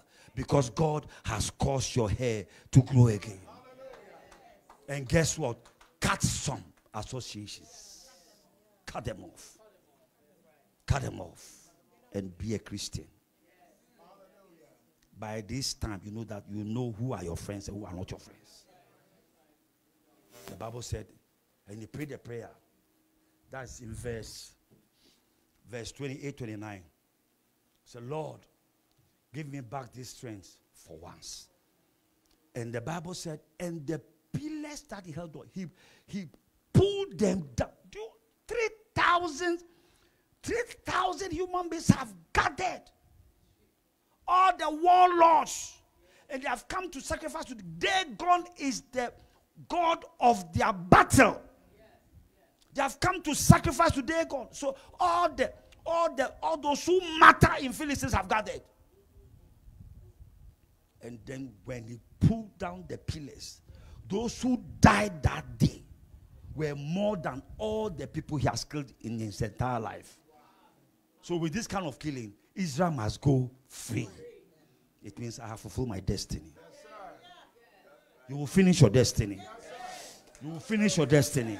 The reason why you were born, you will finish it. I love you all. God bless all of you.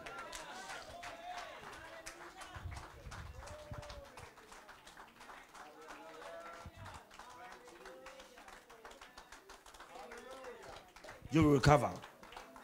Turn to the person next to you. You will recover. God is with you. Your hair will grow again. Turn to the person behind you. Your hair will grow again. I see you coming up, coming up, coming up, coming up. Come on, put your hands together for the Lord one more time.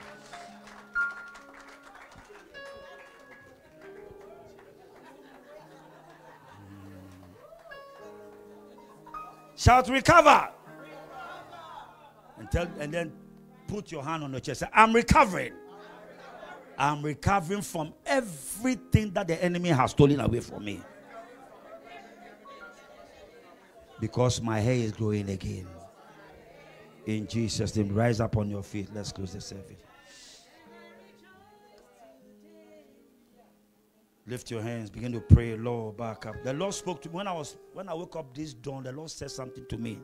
He said, when you come and you finish preaching, let them collect an envelope and write what they must recover from. And place a seed in it. And bring it to my altar. What they put at the altar, that is what I will do. Because everybody must recover from something different. We are not all the same. I'm recovering from relationship. I'm recovering from my financial my financial battles. I'm recovering from my family battles. Something. You write it behind the envelope. And then come to the altar. You kneel at the altar and pray. Come with your wife, your husband, your brother, your sister. Say, we are recovering from fellowship. We have lost touch with our families. Something is just left the house. We are recovering from it. Write it at the end, at the back of the envelope. And whilst you are worshiping, come to the altar. If the altar is full, climb the altar and place it on the altar. Say, Lord, show me mercy and restore unto me the joy of my salvation. Amen. Lift up your hands. Find the envelope and collect it. Mara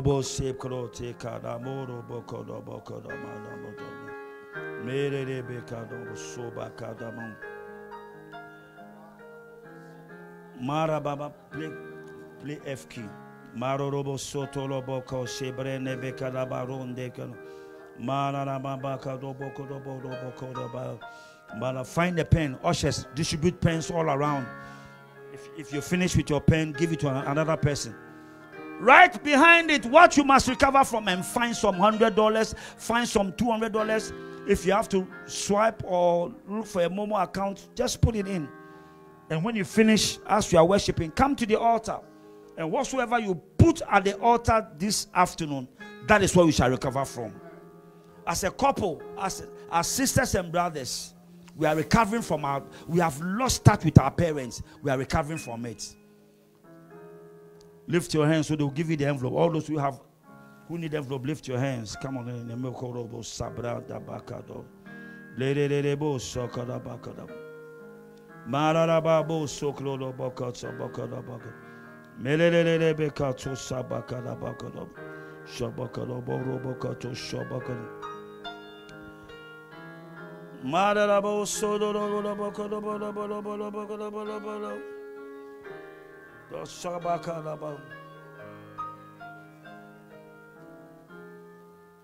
Continue to pray in the name of Jesus. When you finish writing, begin to pray. In the name of Jesus.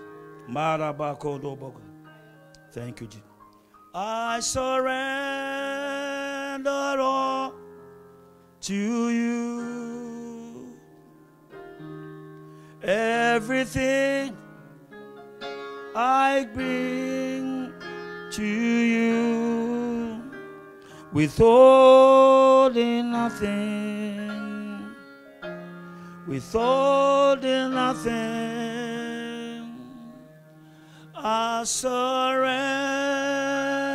all to you. Everything I give to you, withholding nothing, withholding nothing. I give myself away, oh God. I give myself away so you can use me. Listen to me. If your envelope is ready, your money is ready, find some $200 from, find some $500 from, find some $100 or $50 and come to the altar, kneel at the altar and place what you must recover from at the foot of the altar. This is not your tithe, this is not your offering, this is a recovery seed. A recovery seed. Give myself away. When you bring the money, kneel down and talk to God like Samson. I give myself what you must recover from. Away. Just leave it at so you come and place your sacrifice at the altar and say something. Give myself away. Everybody find an envelope. Give myself away so you can use me. I give myself away. If you are ready, if your envelope is ready, come to the altar. I give myself away so you can use me. I surrender all right, what you must recover to you. Find a seed of recovery. Everything I give to you, withholding nothing, withholding nothing. I surrender. I surrender all to you. Find an envelope. Collect it from the ushers. Everything. Find some seed. I give write what you must recover from. To you. Bring it to the altar. Withholding come with nothing. your brother. Come with your son. Come with your sister. Withholding come nothing. with your wife. Or come alone. Withholding nothing. Withholding nothing. I surrender. I surrender all to you. Everything I give come to the to altar. You. Find an envelope. Find some $50. Withholding Write nothing. something. The joy of the Lord. Withholding nothing. I can't feel God's presence anymore. I want to recover from it. Withholding nothing. I have lost prayer life. My prayer life is withholding nothing. Withholding nothing. I surrender. I surrender all to you. Everything I give to you. Withholding nothing. Withholding nothing. I give myself away. Oh God. I give myself away so you can use when you bring your me. envelope, stand at the Give altar. myself. Make a declaration that, Lord, this is my seed. I want to recover my fellowship with you. Yes, I want to recover my prayer life. Yes, I want to recover from my commitment. Yes, I want to recover from my commitment to coming to church. I want to recover from my joy. I have lost the joy of the Lord. Come to the altar. Because the recovery process begins this afternoon. Yes, Lord. It starts today. You shall recover all. Your hair will grow again. If you have lost your job, you have lost your wife, you have lost your husband, you have miscarried your children, you have lost money, you have lost businesses. Write it down and say, Lord, let me recover from these things. I used to have a small business, but I've lost it all. Your hair will grow again. Yes. Your hair will grow again. Yes. Thank you, Jesus. Thank you, Lord. I give myself away so you can use me. You deserve the glory And the honor. Lord, we'll lift our hands in worship as we bless your holy name. You deserve the glory and the honor. Lord, we'll lift our hands in worship as we bless your holy name. for You are great. You do miracles so great. There is no one else like you. Those of you online, There there are other ways of giving. Send it by other ways of giving by Zelle or something, and type your request that, Lord, I want to recover my Christianity. is no I want to recover from this relationship. I thought it would end up in the marriage, but I have just been disappointed. But I want to recover because I know my hair will grow again. For You are great. You do miracles so great. There is no one else like you. There is no one else like you. For you are great. You do miracles so great. There is no one else like you. Thank you, Jesus. There is no one else like I'm kneeling at this you. altar, and I'm using a few envelopes to represent the rest of them.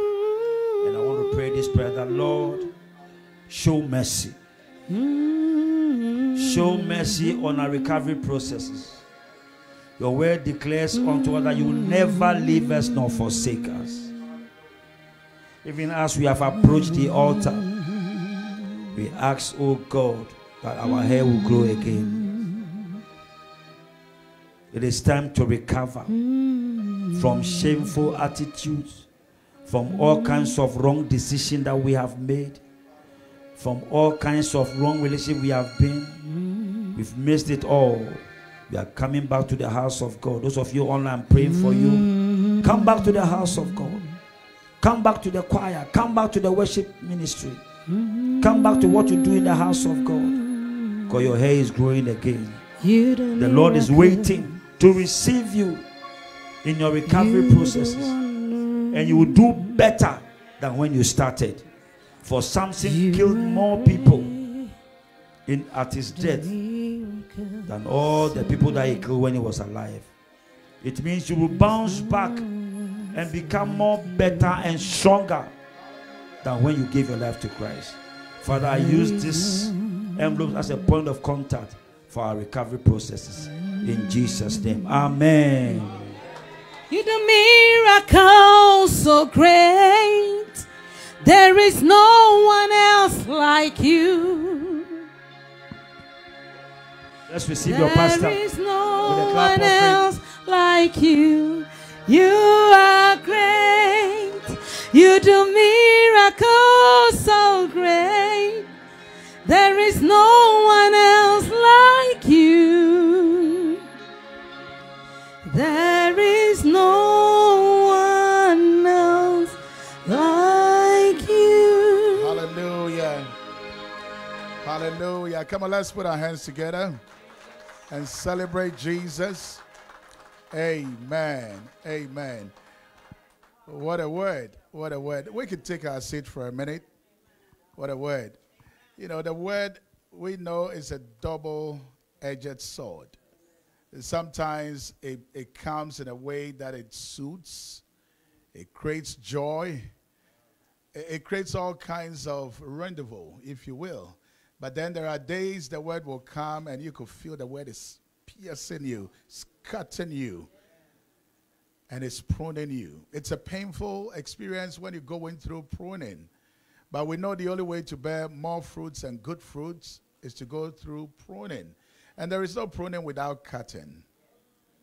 And so today, if you feel you've been cut by the word, say, praise God. Be like Job, who said, even though he pierces me, yet more would I trust him. Because you know he has good plans in the midst of it all. We want to say a big thank you to the man of God. We want to praise God for his life. What do we say to Reverend Stanley Mensah? God bless you, man of God. You've truly allowed the Lord to use you to minister to us, and we have been well fed. Thank you so very much, man of God. Amen. I've always said that coming to church and your attendance, if it doesn't translate to maturity, is a waste of time. So if all the things the man of God came all the way, traveling thousands of miles from Ghana to speak to us, if we left here and the only thing we could say is that I wish somebody was in church to listen. If that is the only thing we can say, that I wish he was in church today. If that is the only thing you're living here with, you've missed it. Because God doesn't judge his relationship with you based on church attendance. He judges that relationship with you based on your maturing process. It's church attendance translated into maturity. It means something in your life got to change because you came to church today. Something got to develop because you came to church. And you know, one outstanding thing the man of God said, which a lot of us don't realize, is that God is a covenant-keeping God. He promises never to leave us, never to forsake us. He says you're going through the water, the fire, whatever you're going through, he promises to go with you. But one thing we fail to realize is that if you decide to go hang out with pigs, like the prodigal son, he ain't going to come with you to the pig pen. But he's definitely going to wait for you. And in fact, he's not just going to wait for you. He's going to wait for your return to throw you a party. So you could go all you want to go. It's like you say, you know what, today I want to hang out at a nightclub. God is going to go to you till the entrance of the nightclub. But he's not going to enter. He's going to wait for you out there. Just like folks will come to church and they are so full of demonic presence. The demons wait outside. They come to church. When they are done, they go outside. The demons get right back in and continue their fellowship. God says, my glory I will share with no man. And so if you go to places where God is not being glorified, know for sure God is not going to go into those places with you. And I think as a believer, you must see that to be a scary thing. For you to be in an environment when God, who is your protection, is not around you. You expose yourself. You open yourself for all kinds of attacks. I'm talking about why we come into all kinds of situations and places and we question, what happened to the covenant God had with us? He says he will never leave us. No, you left. He never left. He never left. You left. God never leaves. It is we who walk away from him. And if you had a man of God today, God never left Samson. Samson decided to leave to put his head on the lap of a woman. God will not share that glory with another woman. So we make those choices to walk away from him. God never walks away from us. He's always waiting. When you decide to come home, he is going to be home. Your friends, your family will even wonder, how come he throws such a party with you? Because of his covenant with you. So I hope this morning, this word is going to challenge you to get right back on track with purpose, destiny, whatever God has called you to. You want to get right back at that place because God is waiting for you. I've heard so many people say, I'm waiting on the Lord, when in fact it is God waiting on us. So I hope we get back home. Tell somebody it's time to go home. Now tell somebody it's time to go home. Bible says when the prodigal son realized that it is time to go home, he did not waste time. He says, if it means that I'm going to go home to be just one of the servants of daddy, it is better to be a servant in the house of daddy than to be a prince in the kingdom of darkness. I'm going to go right back home. And that's exactly what he did. There is no better place than to be at home. I hope we do that. We make that decision today. Glory to God. Let's give God praise again for his word. Amen. Well, we're going to go right into a time of breakthrough. You know, breakthrough means you are sowing seed, and that seed becomes a door opener. So you want to take your offering, you want to take your tithe, and let us bring before God our seed. We understand that when we sow seed, we also receive what? A harvest. And so take a seat today. If you are joining on Zoom, virtually, you could join us on your screen. There are 3 ways you could give. You could give using Zelle, Cash App, and PayPal. And your tag is legacysoul@gmail.com. You need an envelope, please lift your hands. An usher will place one in your hands. We take dollars. We take food stamps. We take student loan money. We take credit card. We take debit card. We take Metro card. I'm sure folks are like, what is he talking about? I'm just trying to say you could give God anything you have. Even if it's just $1, just go ahead and give it to him.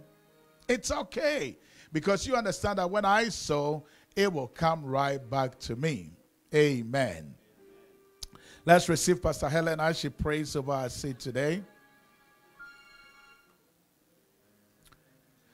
Please lift your seat wherever you are today and let us honor God with our giving.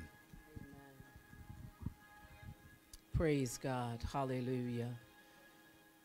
Thank you so much, Reverend, for that word. Powerful. Praise our God. Life-changing. If you are ready, please hold your tithes offering high before the Lord. Bless God. Father God, we thank you and we praise you. Lord, we bless and we honor you. As we come, Lord God, and present these gifts of love to you. Lord God, we want to say thank you, for you have been faithful to us, Lord God. And so, Lord, we ask that you will bless this seed, that as this seed, oh God, goes into the ground, the good soil of your kingdom, Father, that it shall produce a bumper crop harvest. I pray, oh God, that you will bless every giver this morning. I pray for those, oh God, who may not even have to give, but that because of your faithfulness, Lord God, you shall bless their house and their households. We thank you, Father, for the good soil of this ministry. We thank you, dear God, for the man of God. We pray blessings upon his life, Lord God. May everything that he sowed today come back to him as a great righteous harvest in his ministry and in his life, Lord God. We thank you, Lord, for this opportunity to worship you in spirit and in truth. In Jesus' mighty name we pray. Amen and amen. Praise God. All right. You want to come forward, or the bowls are going to come around. Please drop your seed. And if you are sowing virtually, please go ahead and do the same.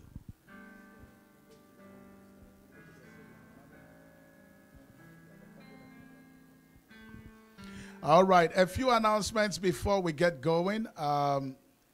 As always, our week starts with prayer. So tomorrow morning, 6 o'clock, we're going to be praying. Please join us virtually on our prayer line.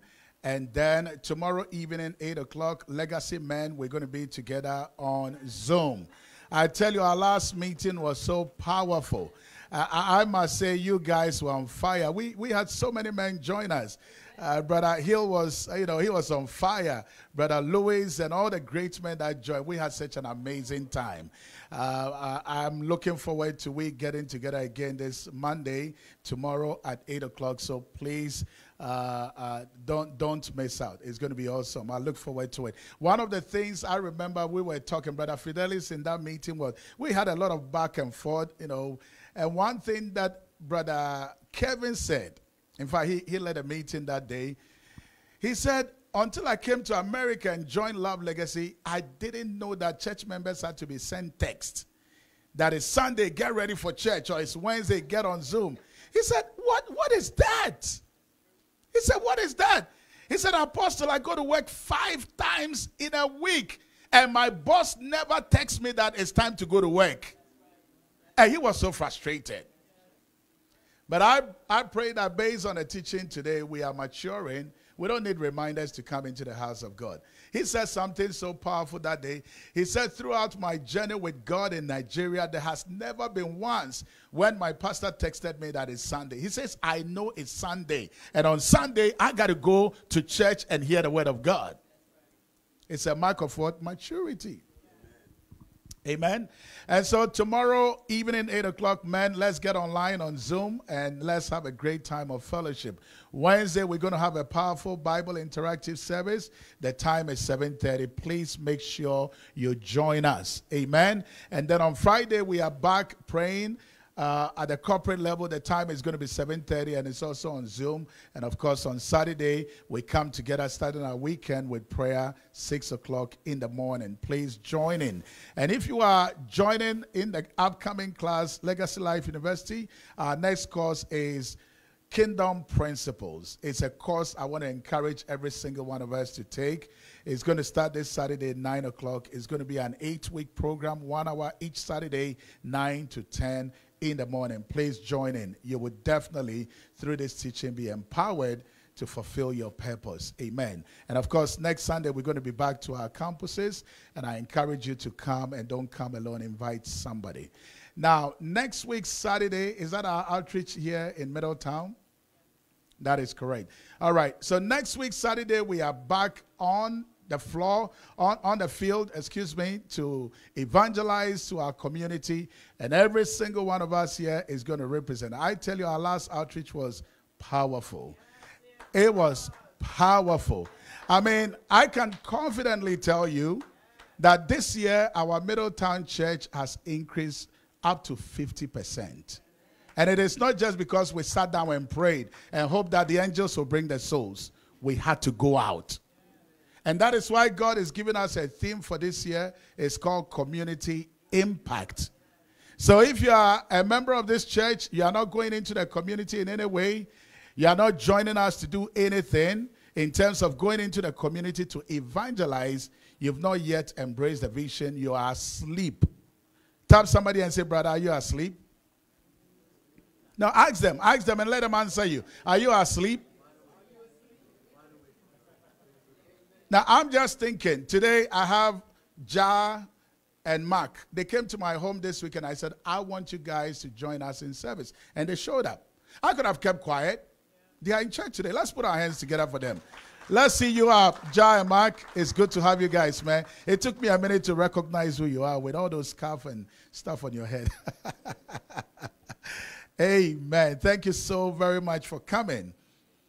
And today we also have in the house the mother of our sister Beth. Are you not excited? And not only that, Beth is in the house with baby too. The entire clan is in the house. Come on, let's celebrate them better. Amen. Pastor Linda ministered to them and they came to church. I'm talking to you about how evangelism works. We went knocking on doors at Tall Oaks. Sister April is one of the products that came out of it. Brother Richard right there. We went out on Carnival of Love. He's been coming to church as a result of that. Evangelism works. Stop sleeping. Amen. Bible says you must bear fruit, and not only that, he says, I want my house to be filled.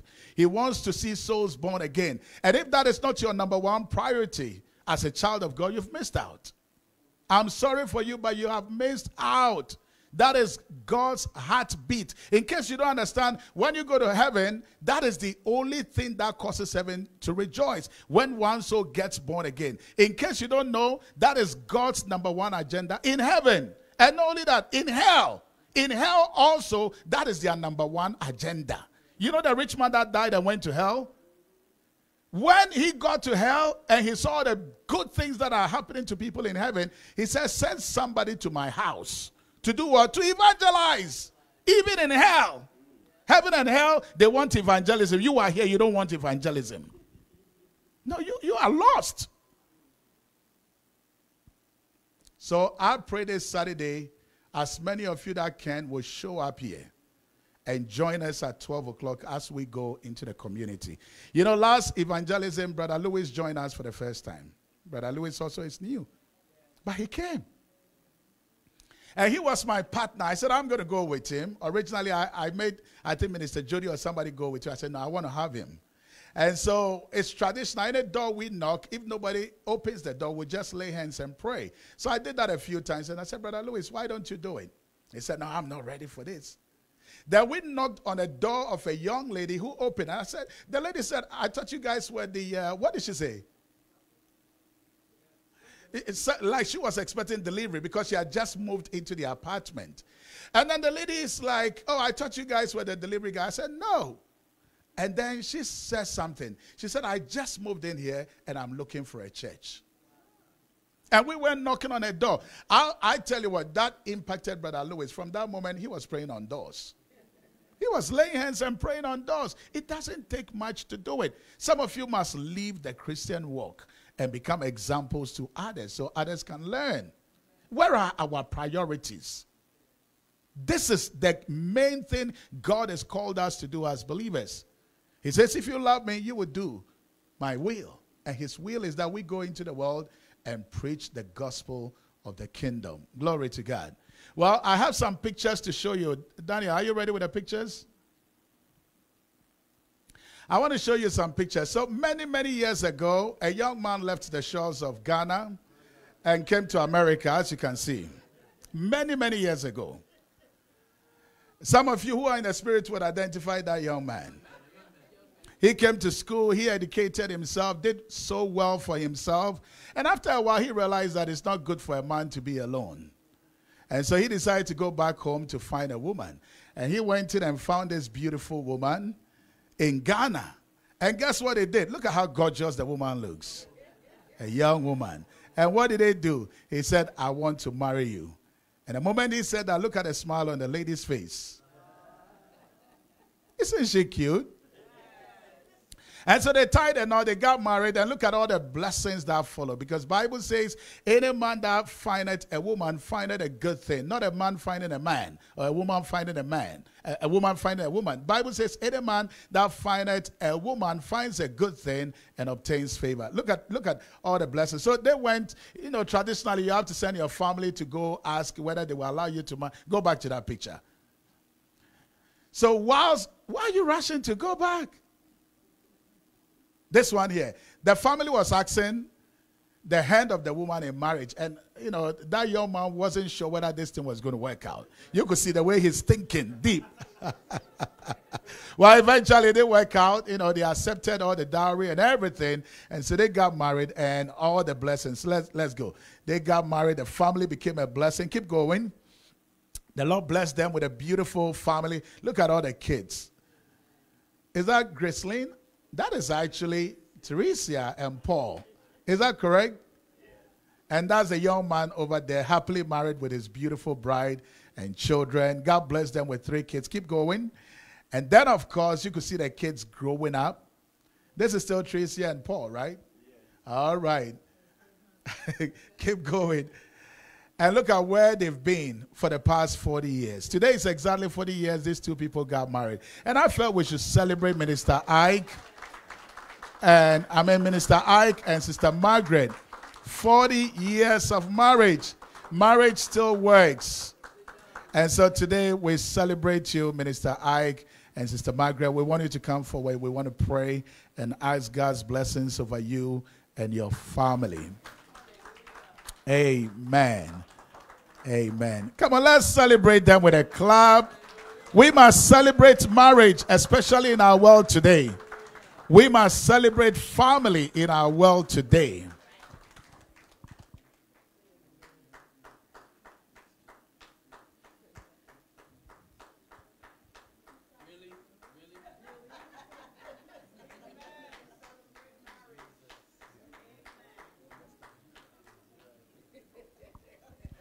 Amen. Come on, let's all rise up. We're closing anyway. Let's stretch forth our hands towards them and bless them. Amen. Father, we just want to thank you for this couple. Lord, indeed, it is you at the center of it all that has brought them far. And so, Lord, we just want to thank you. I want the kids to join us. I want Gracelyn and Teresa to join us. Paul is not here, but the daughters are here. Father, we thank you so very much for the blessing of family. Indeed, you've been so good to this family. You have blessed them with all manner of blessings. You have given them godly children, children that have found their purpose, children that are walking in their destiny. And Lord, we know your word declares that the glory of the latter house shall be greater than the former. And so, Lord, just as you have brought them this far, we know you would also bring them to a good completion. We ask for good health. We ask for longevity. We ask for prosperity. We ask for peace of mind. We ask for healing. We ask for all manner of blessings and grace upon the Bosom Pim family in the mighty name of Jesus. We pray that the family, both near and wide, would encounter the goodness and the blessings of the Lord. In Jesus' mighty name we pray with thanksgiving. Amen and amen. Come on, somebody go ahead and celebrate the goodness of the Lord. We want to say congratulations.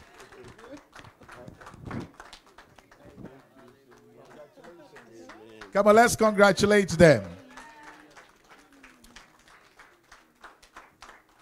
Congratulations. God bless you. God bless you. You may take your seat. Amen. Whilst you remain standing, we are going to share the grace. And please don't be in a rush hour. We have a lot of food, a lot of drinks and beverages at the lower level. We want to go downstairs and celebrate with each other and have a great time celebrating this wonderful couple and what God is doing in our lives. Amen. Shall we share the grace? May the grace of our Lord Jesus Christ, the love of God, and the sweet fellowship of the Holy Spirit be with us now and forevermore. Amen. Surely goodness and mercy shall follow us all the days of our lives, and we shall dwell in the house of the Lord forever and ever. Amen. God bless you. See you at the lower level.